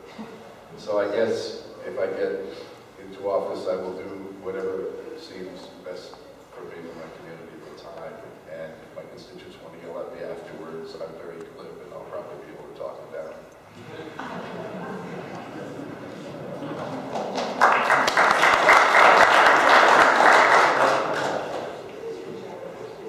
That's a great question, actually. I'll tell you what, when I got down into the State Senate in 2012, and I saw everybody coming into my office looking for something.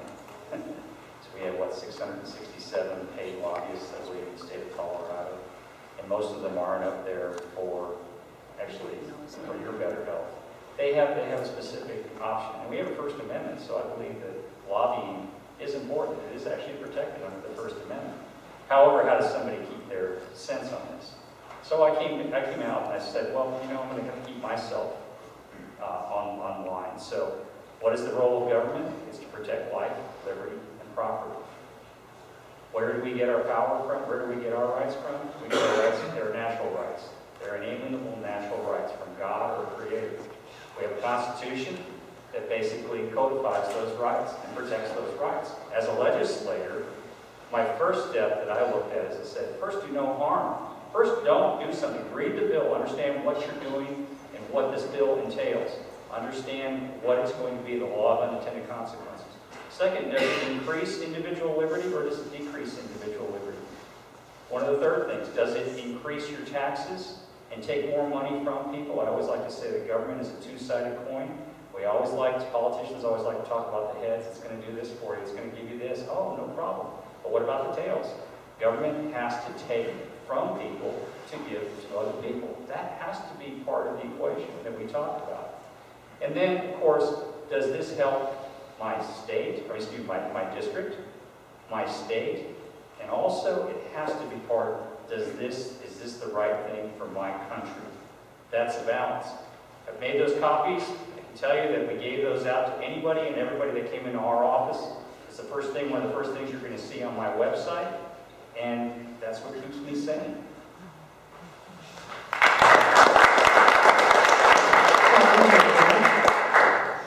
Yeah, thanks for the question. First of all, I don't take PAC money. I don't take money from LLCs. I don't take money from small donor committees. I ran for Congress in 2010, and one of the things I vowed is I would not take money from those special interests anymore. One of the things that attracted me to this race, I didn't intend on running for office again, is the nonpartisan nature of the issues that we deal with. So with that said, when I make a decision, first of all, I consider, does it offend my basic principles? Second of all, does it offend the dignity or rights of a group of citizens or an individual citizen?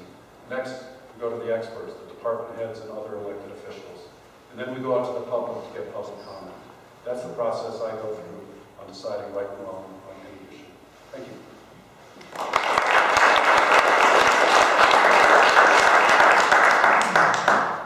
It is a miracle that no one has tripped over this cord yet. Yeah, the operative word. I would tell you that I am very transparent in what my views are. And so when you elect me, you will be electing me to represent your views because they coincide with mine. I've had very personal experience with this, having served on the Park and Rec Board for the last 7 years. You can't get much more local than that. I'm sitting there with my friends, my neighbors, the people I work out with, the people I run into in the grocery store, and they are holding me accountable for every single decision that is made on that Park and Recreation District Board. And what I do to ensure that we're making the correct decision is to encourage and motivate people to come to those meetings and speak out and tell us what it is that they want us to do. And that's exactly what I will do with all of you. I am elected to represent you and to be your voice. Thanks.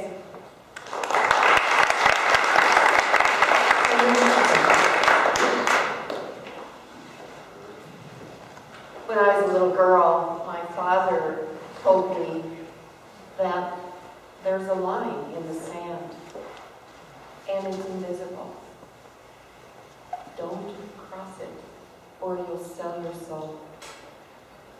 So that's stayed with me as an elected official, as a former county commissioner, and now as a senator. It is very important to me that I never violate my own principles.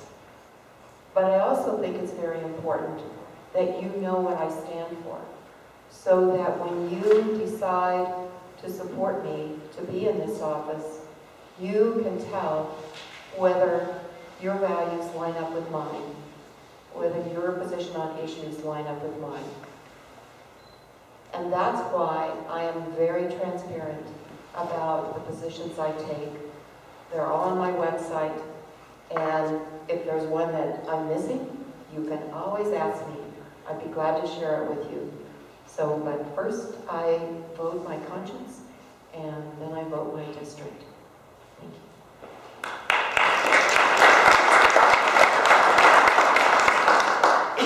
Is this the point where I say Don Rosier? I think we've heard it multiple times here. Principles, conscious. I'm there too. I vote my morals. I look at my district, and my district is all Jefferson County, not just District 3. It's all of those who voted for me, and all those who voted against me, and all those who skipped over. When we look at dollars coming in and funding, I have wonderful, wonderful supporters. I have so many friends and family, and they know my background. They know my integrity. Can they get overzealous sometimes? None of you have any relatives that just get a little too energetic at events, right? Yeah. But it's great.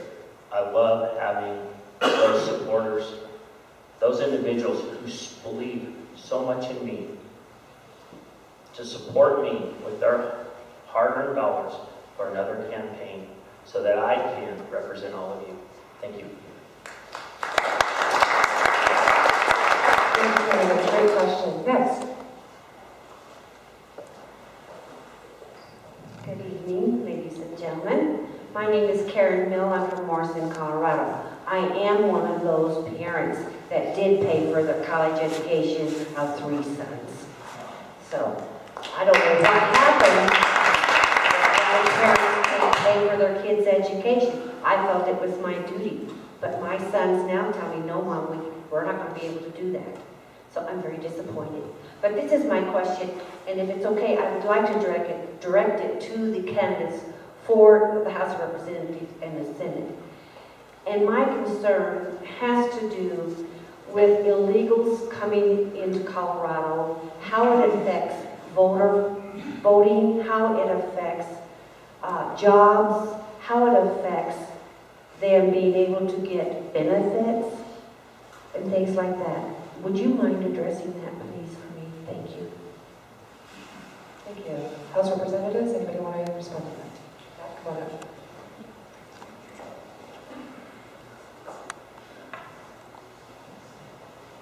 The position of the Libertarian Party is that the borders of the United States, and as far as is consonant with national security, should be open for immigration. That is our party. That is our party position. And I want you to understand that while I think party platforms in general are written by the people, that they have to send off in a room somewhere and give them something to do so they don't disrupt party business, that happens to be one part of the Libertarian program that I entirely support. No se hermano es ilegal. And the immigrants are coming to this country driven as leaves before the economic winds of the transnational economy, and because their land has been devastated by the war on drugs that we forced upon them. To extend that a little further, I think that a lot of the problems of America could be solved by North American Union. I think we've been screwing Mexico long enough. It's about time to get married.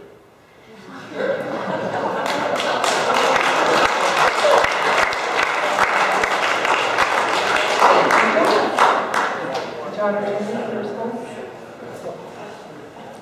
Karen, thank you for your question. And as someone who served our country at a national top secret national security clearance, and now as a reservist assigned to headquarters of the United States Southern Command. So I definitely do understand that there is a threat at our border, and I think we need to be very mindful of that. I think we're not addressing that adequately right now. But I want to also say that any intellectually honest answer about immigration requires that we really look at the fact that it's our system that's broken. It's our immigration system. We need to put pressure on our leaders in the federal government, since immigration is a federal issue, to first and foremost to fix that system. So I'm a compassionate guy. I understand why people would want to come to the United States. Of course I do. As a father, I want the best for my family. But we absolutely have to be able to point the finger at the right person. And right now, our immigration policy has failed in the United States.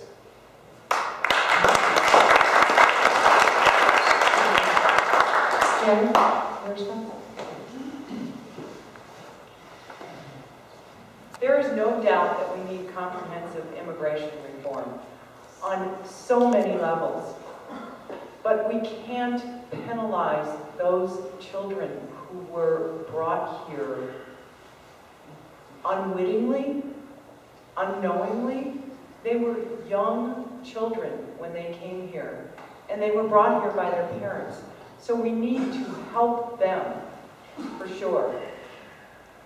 The other thing that I would say on this topic is that many of these kids that we have been reading about recently, who have been flooding our borders, are not necessarily coming for the economic American dream.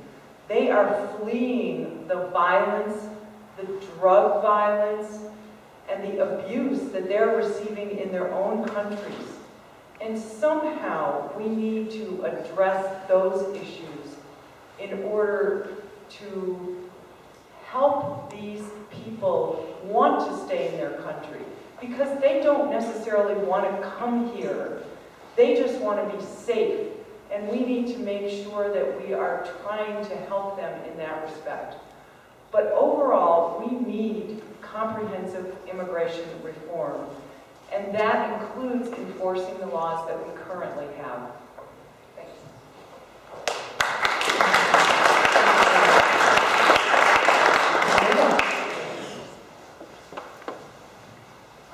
Dad, I'll have to disagree with you on that. Comprehensive immigration reform doesn't mean, when we talk about enforcing laws that are already in the books, it's just about enforcing the laws that are already on the books. We need to have the will to do that. The question is, when we have leadership at any level, and this is not a Democrat or Republican issue, this is a leadership issue. This is a failure of leadership at the federal level. We also have some challenges at the state level. We need to understand at the state level that we have the opportunity to either be a magnet for future immigration or not a magnet. When I say immigration, understand that we have a country that opens itself up to people that want to be here. More than any other country in the world. We have over 1.1 million legal immigrants come into this country every year. Let's not forget about that in this debate. Is it fair to allow illegal immigration when legal immigrants are waiting and doing everything they should do to come here legally? I don't think it is. We also have a situation where, like we see so many things, it doesn't matter whether it's our national forest or whatever else, but the federal government is not providing the stewardship it needs to. And we pay in the state of Colorado. When those kids come in there, and we all have heartfelt stories about those kids we see at the border, when they come in there, they come into Colorado, they're going to end in Jefferson County Public Schools. And all of you are going to be wondering, why do we need more dollars? Why do we need more money? Well, we need to take a look at this. And one of the things that I can tell you as a state legislator, I believe in the 10th Amendment, and I believe in having state legislatures that stand up and make sure that we hold our federal legislators, Democrat or Republican, accountable for doing their job. They have not been doing their job.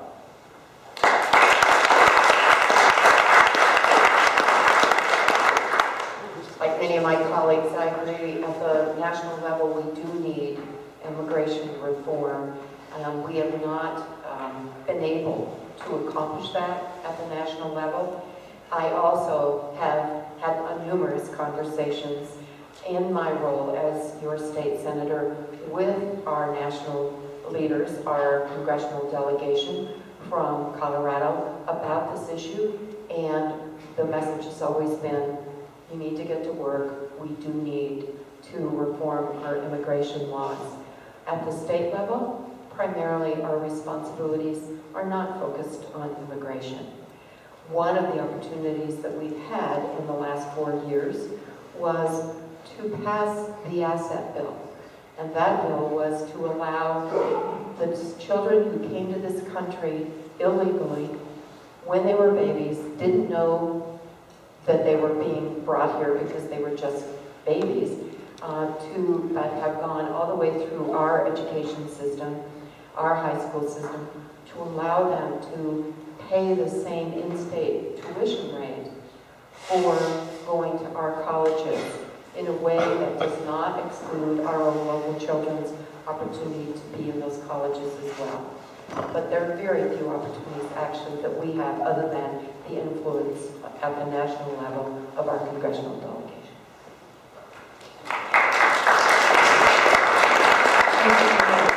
Okay, if there are no questions, we are scheduled to go till 9, so if there are other questions, please let us know by lining up here on the site. Hi, my name is Kit Darrow, and I wanted to start by thanking all of you for running for an elected office. I too have run for an elected office. It's a lot of hard work. I don't care what party you're from or you're not from any party. It's a lot of hard work, and it's exhilarating, and it's exhausting, and all of those things. So thank you to all of you. My question is very general in nature. Given the complexity of the issues that we face, even at the local level, they're growing in complexity. They're not getting easier. Given the complexity of the issues that we face at the local levels, how do I know that you are listening to me? Great question. Did everyone hear that? Jack, one minute. As the leading existentialist on the panel tonight, I want to answer that. I think that I hear all sorts of different partisan approaches to all sorts of problems, and every time I end up cornering someone who disagrees with me completely on every issue and getting alone, we find usually we're looking at the same things, we're just trying to make some different conclusions from the same things. So what politicians do is they try to be like, psychic receptive antennas. When politicians appear to be lying, what they're really trying to do is weave a narration that coincides with everything they've heard and blend it all together. And they say, people don't want gray, so it can't, they mix black and white and come up with purple.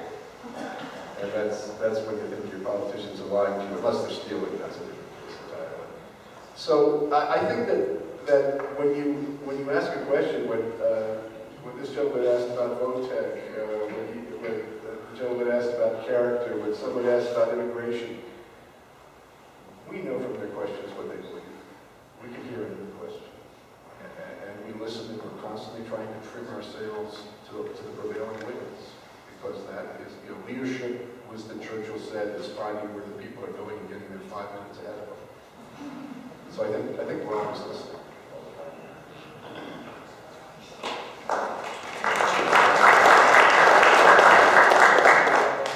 You will know that I am listening to you because I have an open door policy.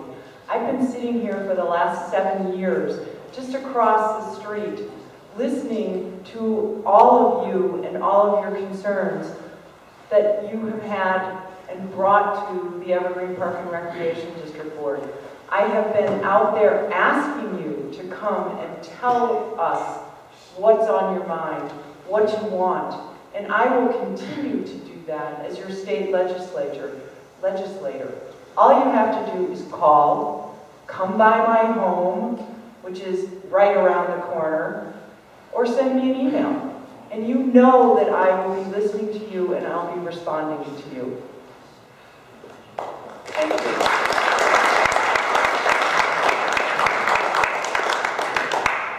again, thank you for your question there, and actually you'll know that I'm responsive to you because, you know, I just looked it up on my phone on May 8th, you sent me an email and asked me some questions about my campaign, and I emailed you back that day. And so I think that words have meanings, and I'm running to be a representative, and I want everyone to know that I believe that being a representative means that you're willing to listen and that you're willing to communicate. Thanks.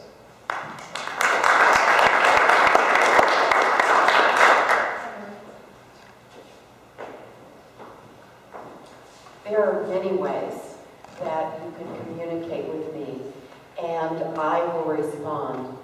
Those include calling me at my home, and many of my citizens, constituents who live in the district were surprised that on my literature, on my business card, on my website is my home phone number.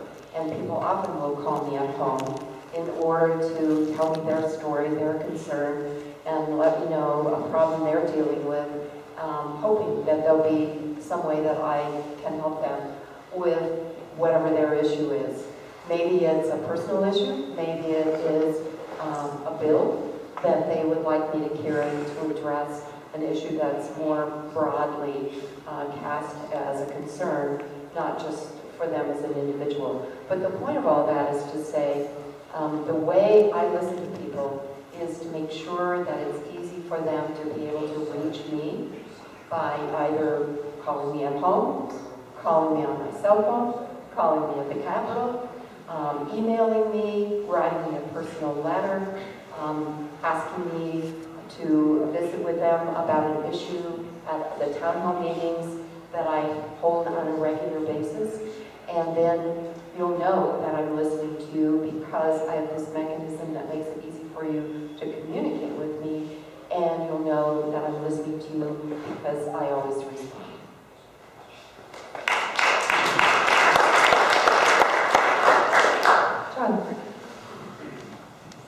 I hadn't mentioned earlier that I'm a pilot. I flew fighters in the Marine Corps, and I fly long-range flights for a major airline for a living.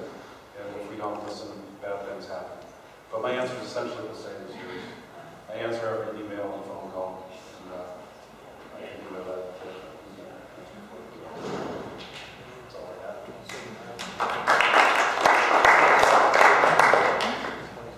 It's a great question. I mean, we talk to a lot of people every day, and I have to say, you know, of course we have, you know, on my cards, on my website, you know, you see cell phone.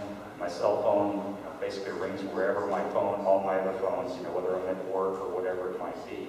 So I think we all, I have to say, all the state representatives and senators that I run into in the state of Colorado are pretty, you're pretty much able to go into their office even and set an appointment pretty much.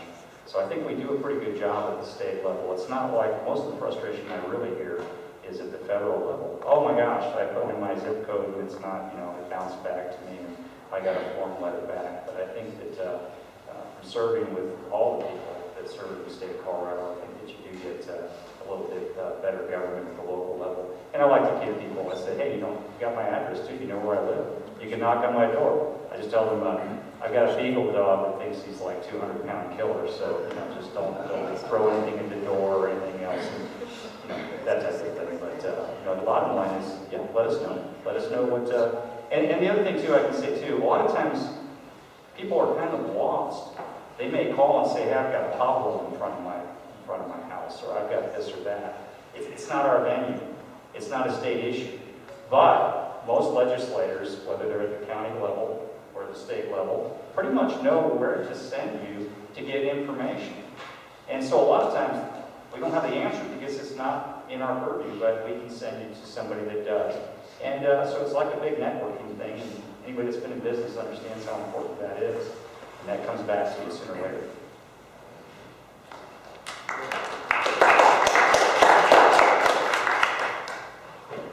Having been married for a little over 25 years, I listen, and I listen well. So, yes, and look, I just wanted to point out, we all have phones, we all have office phones, we all have cell phones, we all have email. through Twitter accounts, Facebook accounts. There's a difference between listening and understanding, listening and hearing. And where it gets difficult sometimes for elected officials, for all of us, is when we hear what you're saying, when we may understand what you're saying, but at the same time we may agree to disagree. And it's how that communication occurs. Is it professional? Is it honest? Is it sincere? Because if we can articulate as an elected official our position, even though it may differ from yours or be the same, then that means we truly did hear and understand your concern. Thank you.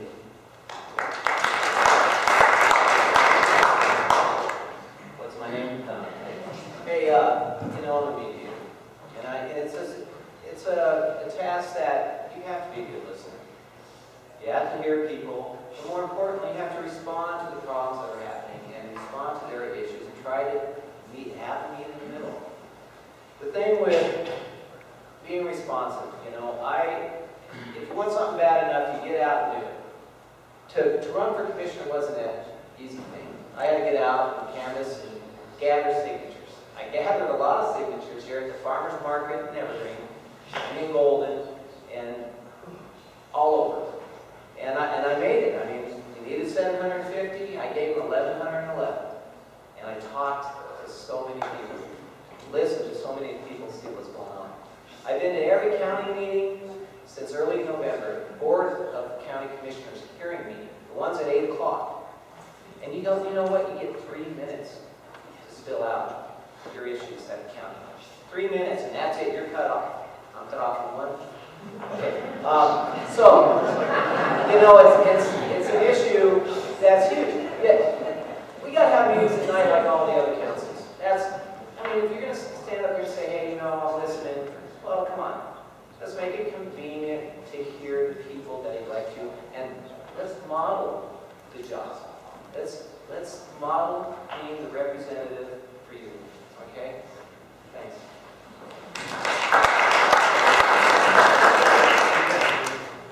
Time grows short, so here's what we're going to do. Responses will now be limited to 30 seconds. Go. I was going to do 1. I like that. All right. 30 seconds. Hi, I'm Ron Zanderson. I'm from Evergreen. It's great to see so many great candidates out for this year's election. My question is, while Jeffco has largely avoided the negative experiences with police that have been communities in Colorado and across the nation, these events undermine kind of trust in law enforcement here and everywhere. What do you see as your role in kind of mitigating those negative effects and preventing them from coming here to Jefferson and your days? Thank you for the question. John? Our sheriff's department doesn't have scandals like some of the sheriff's departments around the metro area. They are well-trained, they're excellent, and the turnover in the sheriff's department has to stop.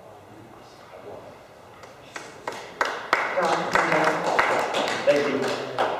When we look at the departments that we have in Jefferson County, we are very blessed. We have some great subject matter experts, from all of our elected officials to our department directors. And it's key that we all work together, whether it is working with the sheriff, working with human services to help eliminate any of these threats that are out there, and to help that we all, to make sure that we communicate together and coordinate. When we see one department or one agency going in a wrong direction, thank you. Sorry, I was cut off.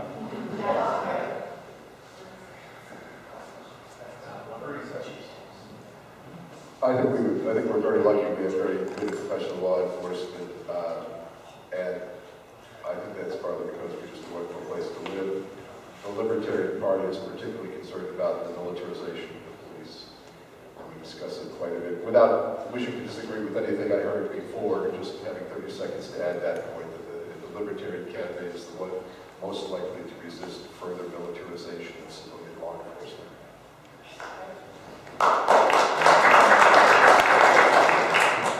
You know, you have bad apples everywhere.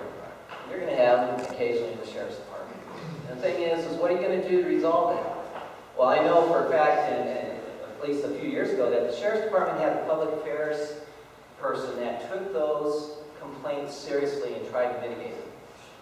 You need better oversight over the planning and zoning committee and the department here for similar things, because you have bad apples everywhere, in corporations and in places that you need to uphold standards, and the people in charge and the leadership need to stick to those standards. Zero-based tolerance and that sort of thing.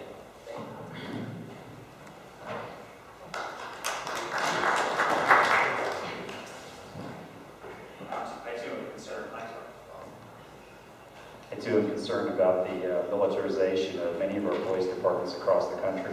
I'm also concerned about some of the search and seizure policies that are in parts of the country that we see, where people are coming in and having property confiscated. As Coloradans, now that we move outside of the state of Colorado, we may be on vacation. We have those nice green license plates, and all of a sudden we may become targets in other states. Now here's what I can say about Jefferson County. We have, unfortunately, we have good leadership. That's where it starts. The other thing is, as citizens, we can trust, but we better verify. We better verify. And I think I see Jeff Schrader back there. He would probably agree.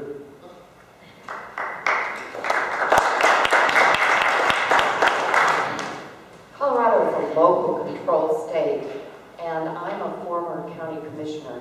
So I feel strongly that this is really a big question for our county commissioner candidates, and the role that the state senate should play really has to do with making sure that we have laws that are passed that are reasonable for the law enforcement at the local level to carry out and enforce. But we don't have a strong role, and probably shouldn't. I'm the chair of the local government committee for the state senate, and I think the reason that I was asked to chair was so we could respect those local control issues. Question? Okay, next question. I'm afraid of this thing. Oh, it's on. Gary Justice, 4 years in Evergreen, a refugee from Chicago. My question concerns the topic that's on television all the time in these ads, and yet no one has touched upon abortion and access to birth control. And it's important because we have a new version of the personhood amendment on the ballot in Colorado. And also because across state legislatures, we're seeing lots of initiatives to restrict access to abortion. So my question is, for the state candidates, what reasonable restrictions should be placed upon access to certain forms of birth control and abortion? Quick and easy, yes or no, or something else. Thank you for the question. I'm going to start with Jack and then Senator Nicholson. I think the quick answer, the executive summary to your answer is the restrictions necessary to do with everyone's health. The position of the Libertarian Party is whoever makes these life and death decisions, it shouldn't be the government.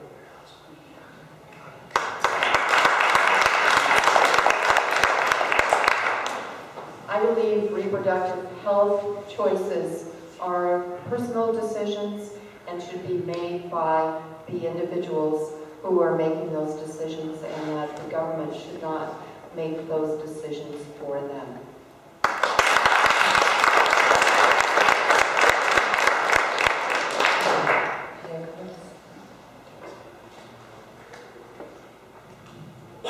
I am a pro-life candidate. I believe that life is life. I believe that our role is to basically support life. I believe also our role is to protect women within these clinics, to make sure that we have oversight over these clinics, so we don't end up like we saw what happened in Philadelphia with Kermit Gosnell, those of you that are familiar with that, where over 100 live babies were actually murdered, and where actually 3 women lost their lives because of no oversight in those clinics. I believe that reasonable people can come to agreement with reasonable oversight in those areas.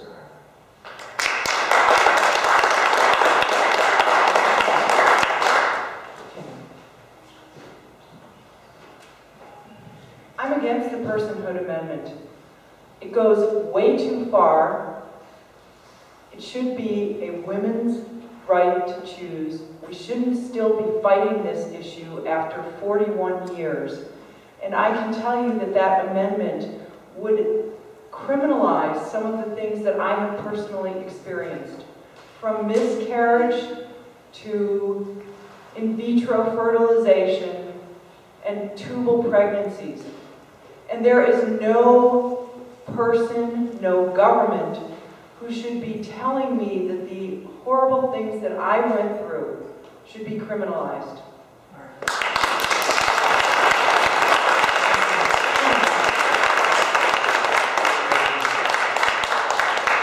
Consistently limited government, and I do believe that this is a very personal issue, and personally I am pro-life, but I oppose the personhood amendment.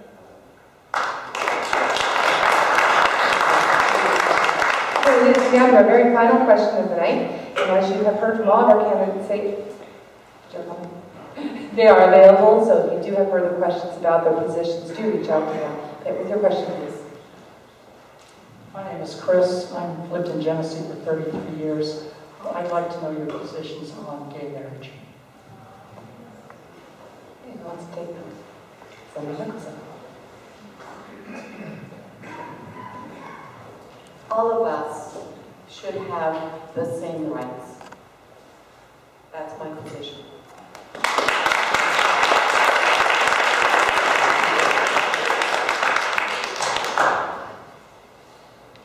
Thanks. As I mentioned again, I stand for limited government, and that's consistent.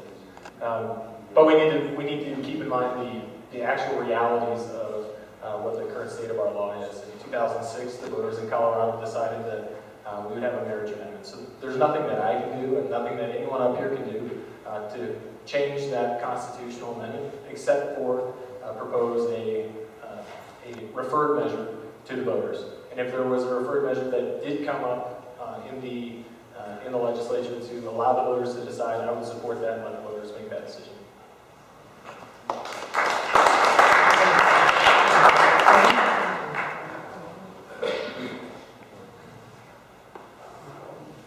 I agree with Senator Nicholson.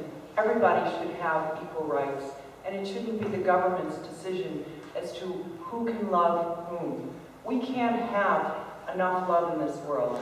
It is clear that this should be an individual decision, and the government should not be involved in preventing it.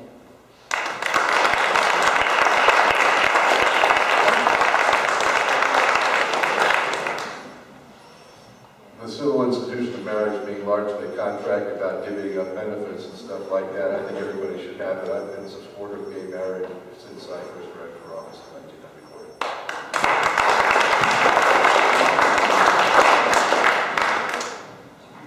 Additional comments from our candidates? All right.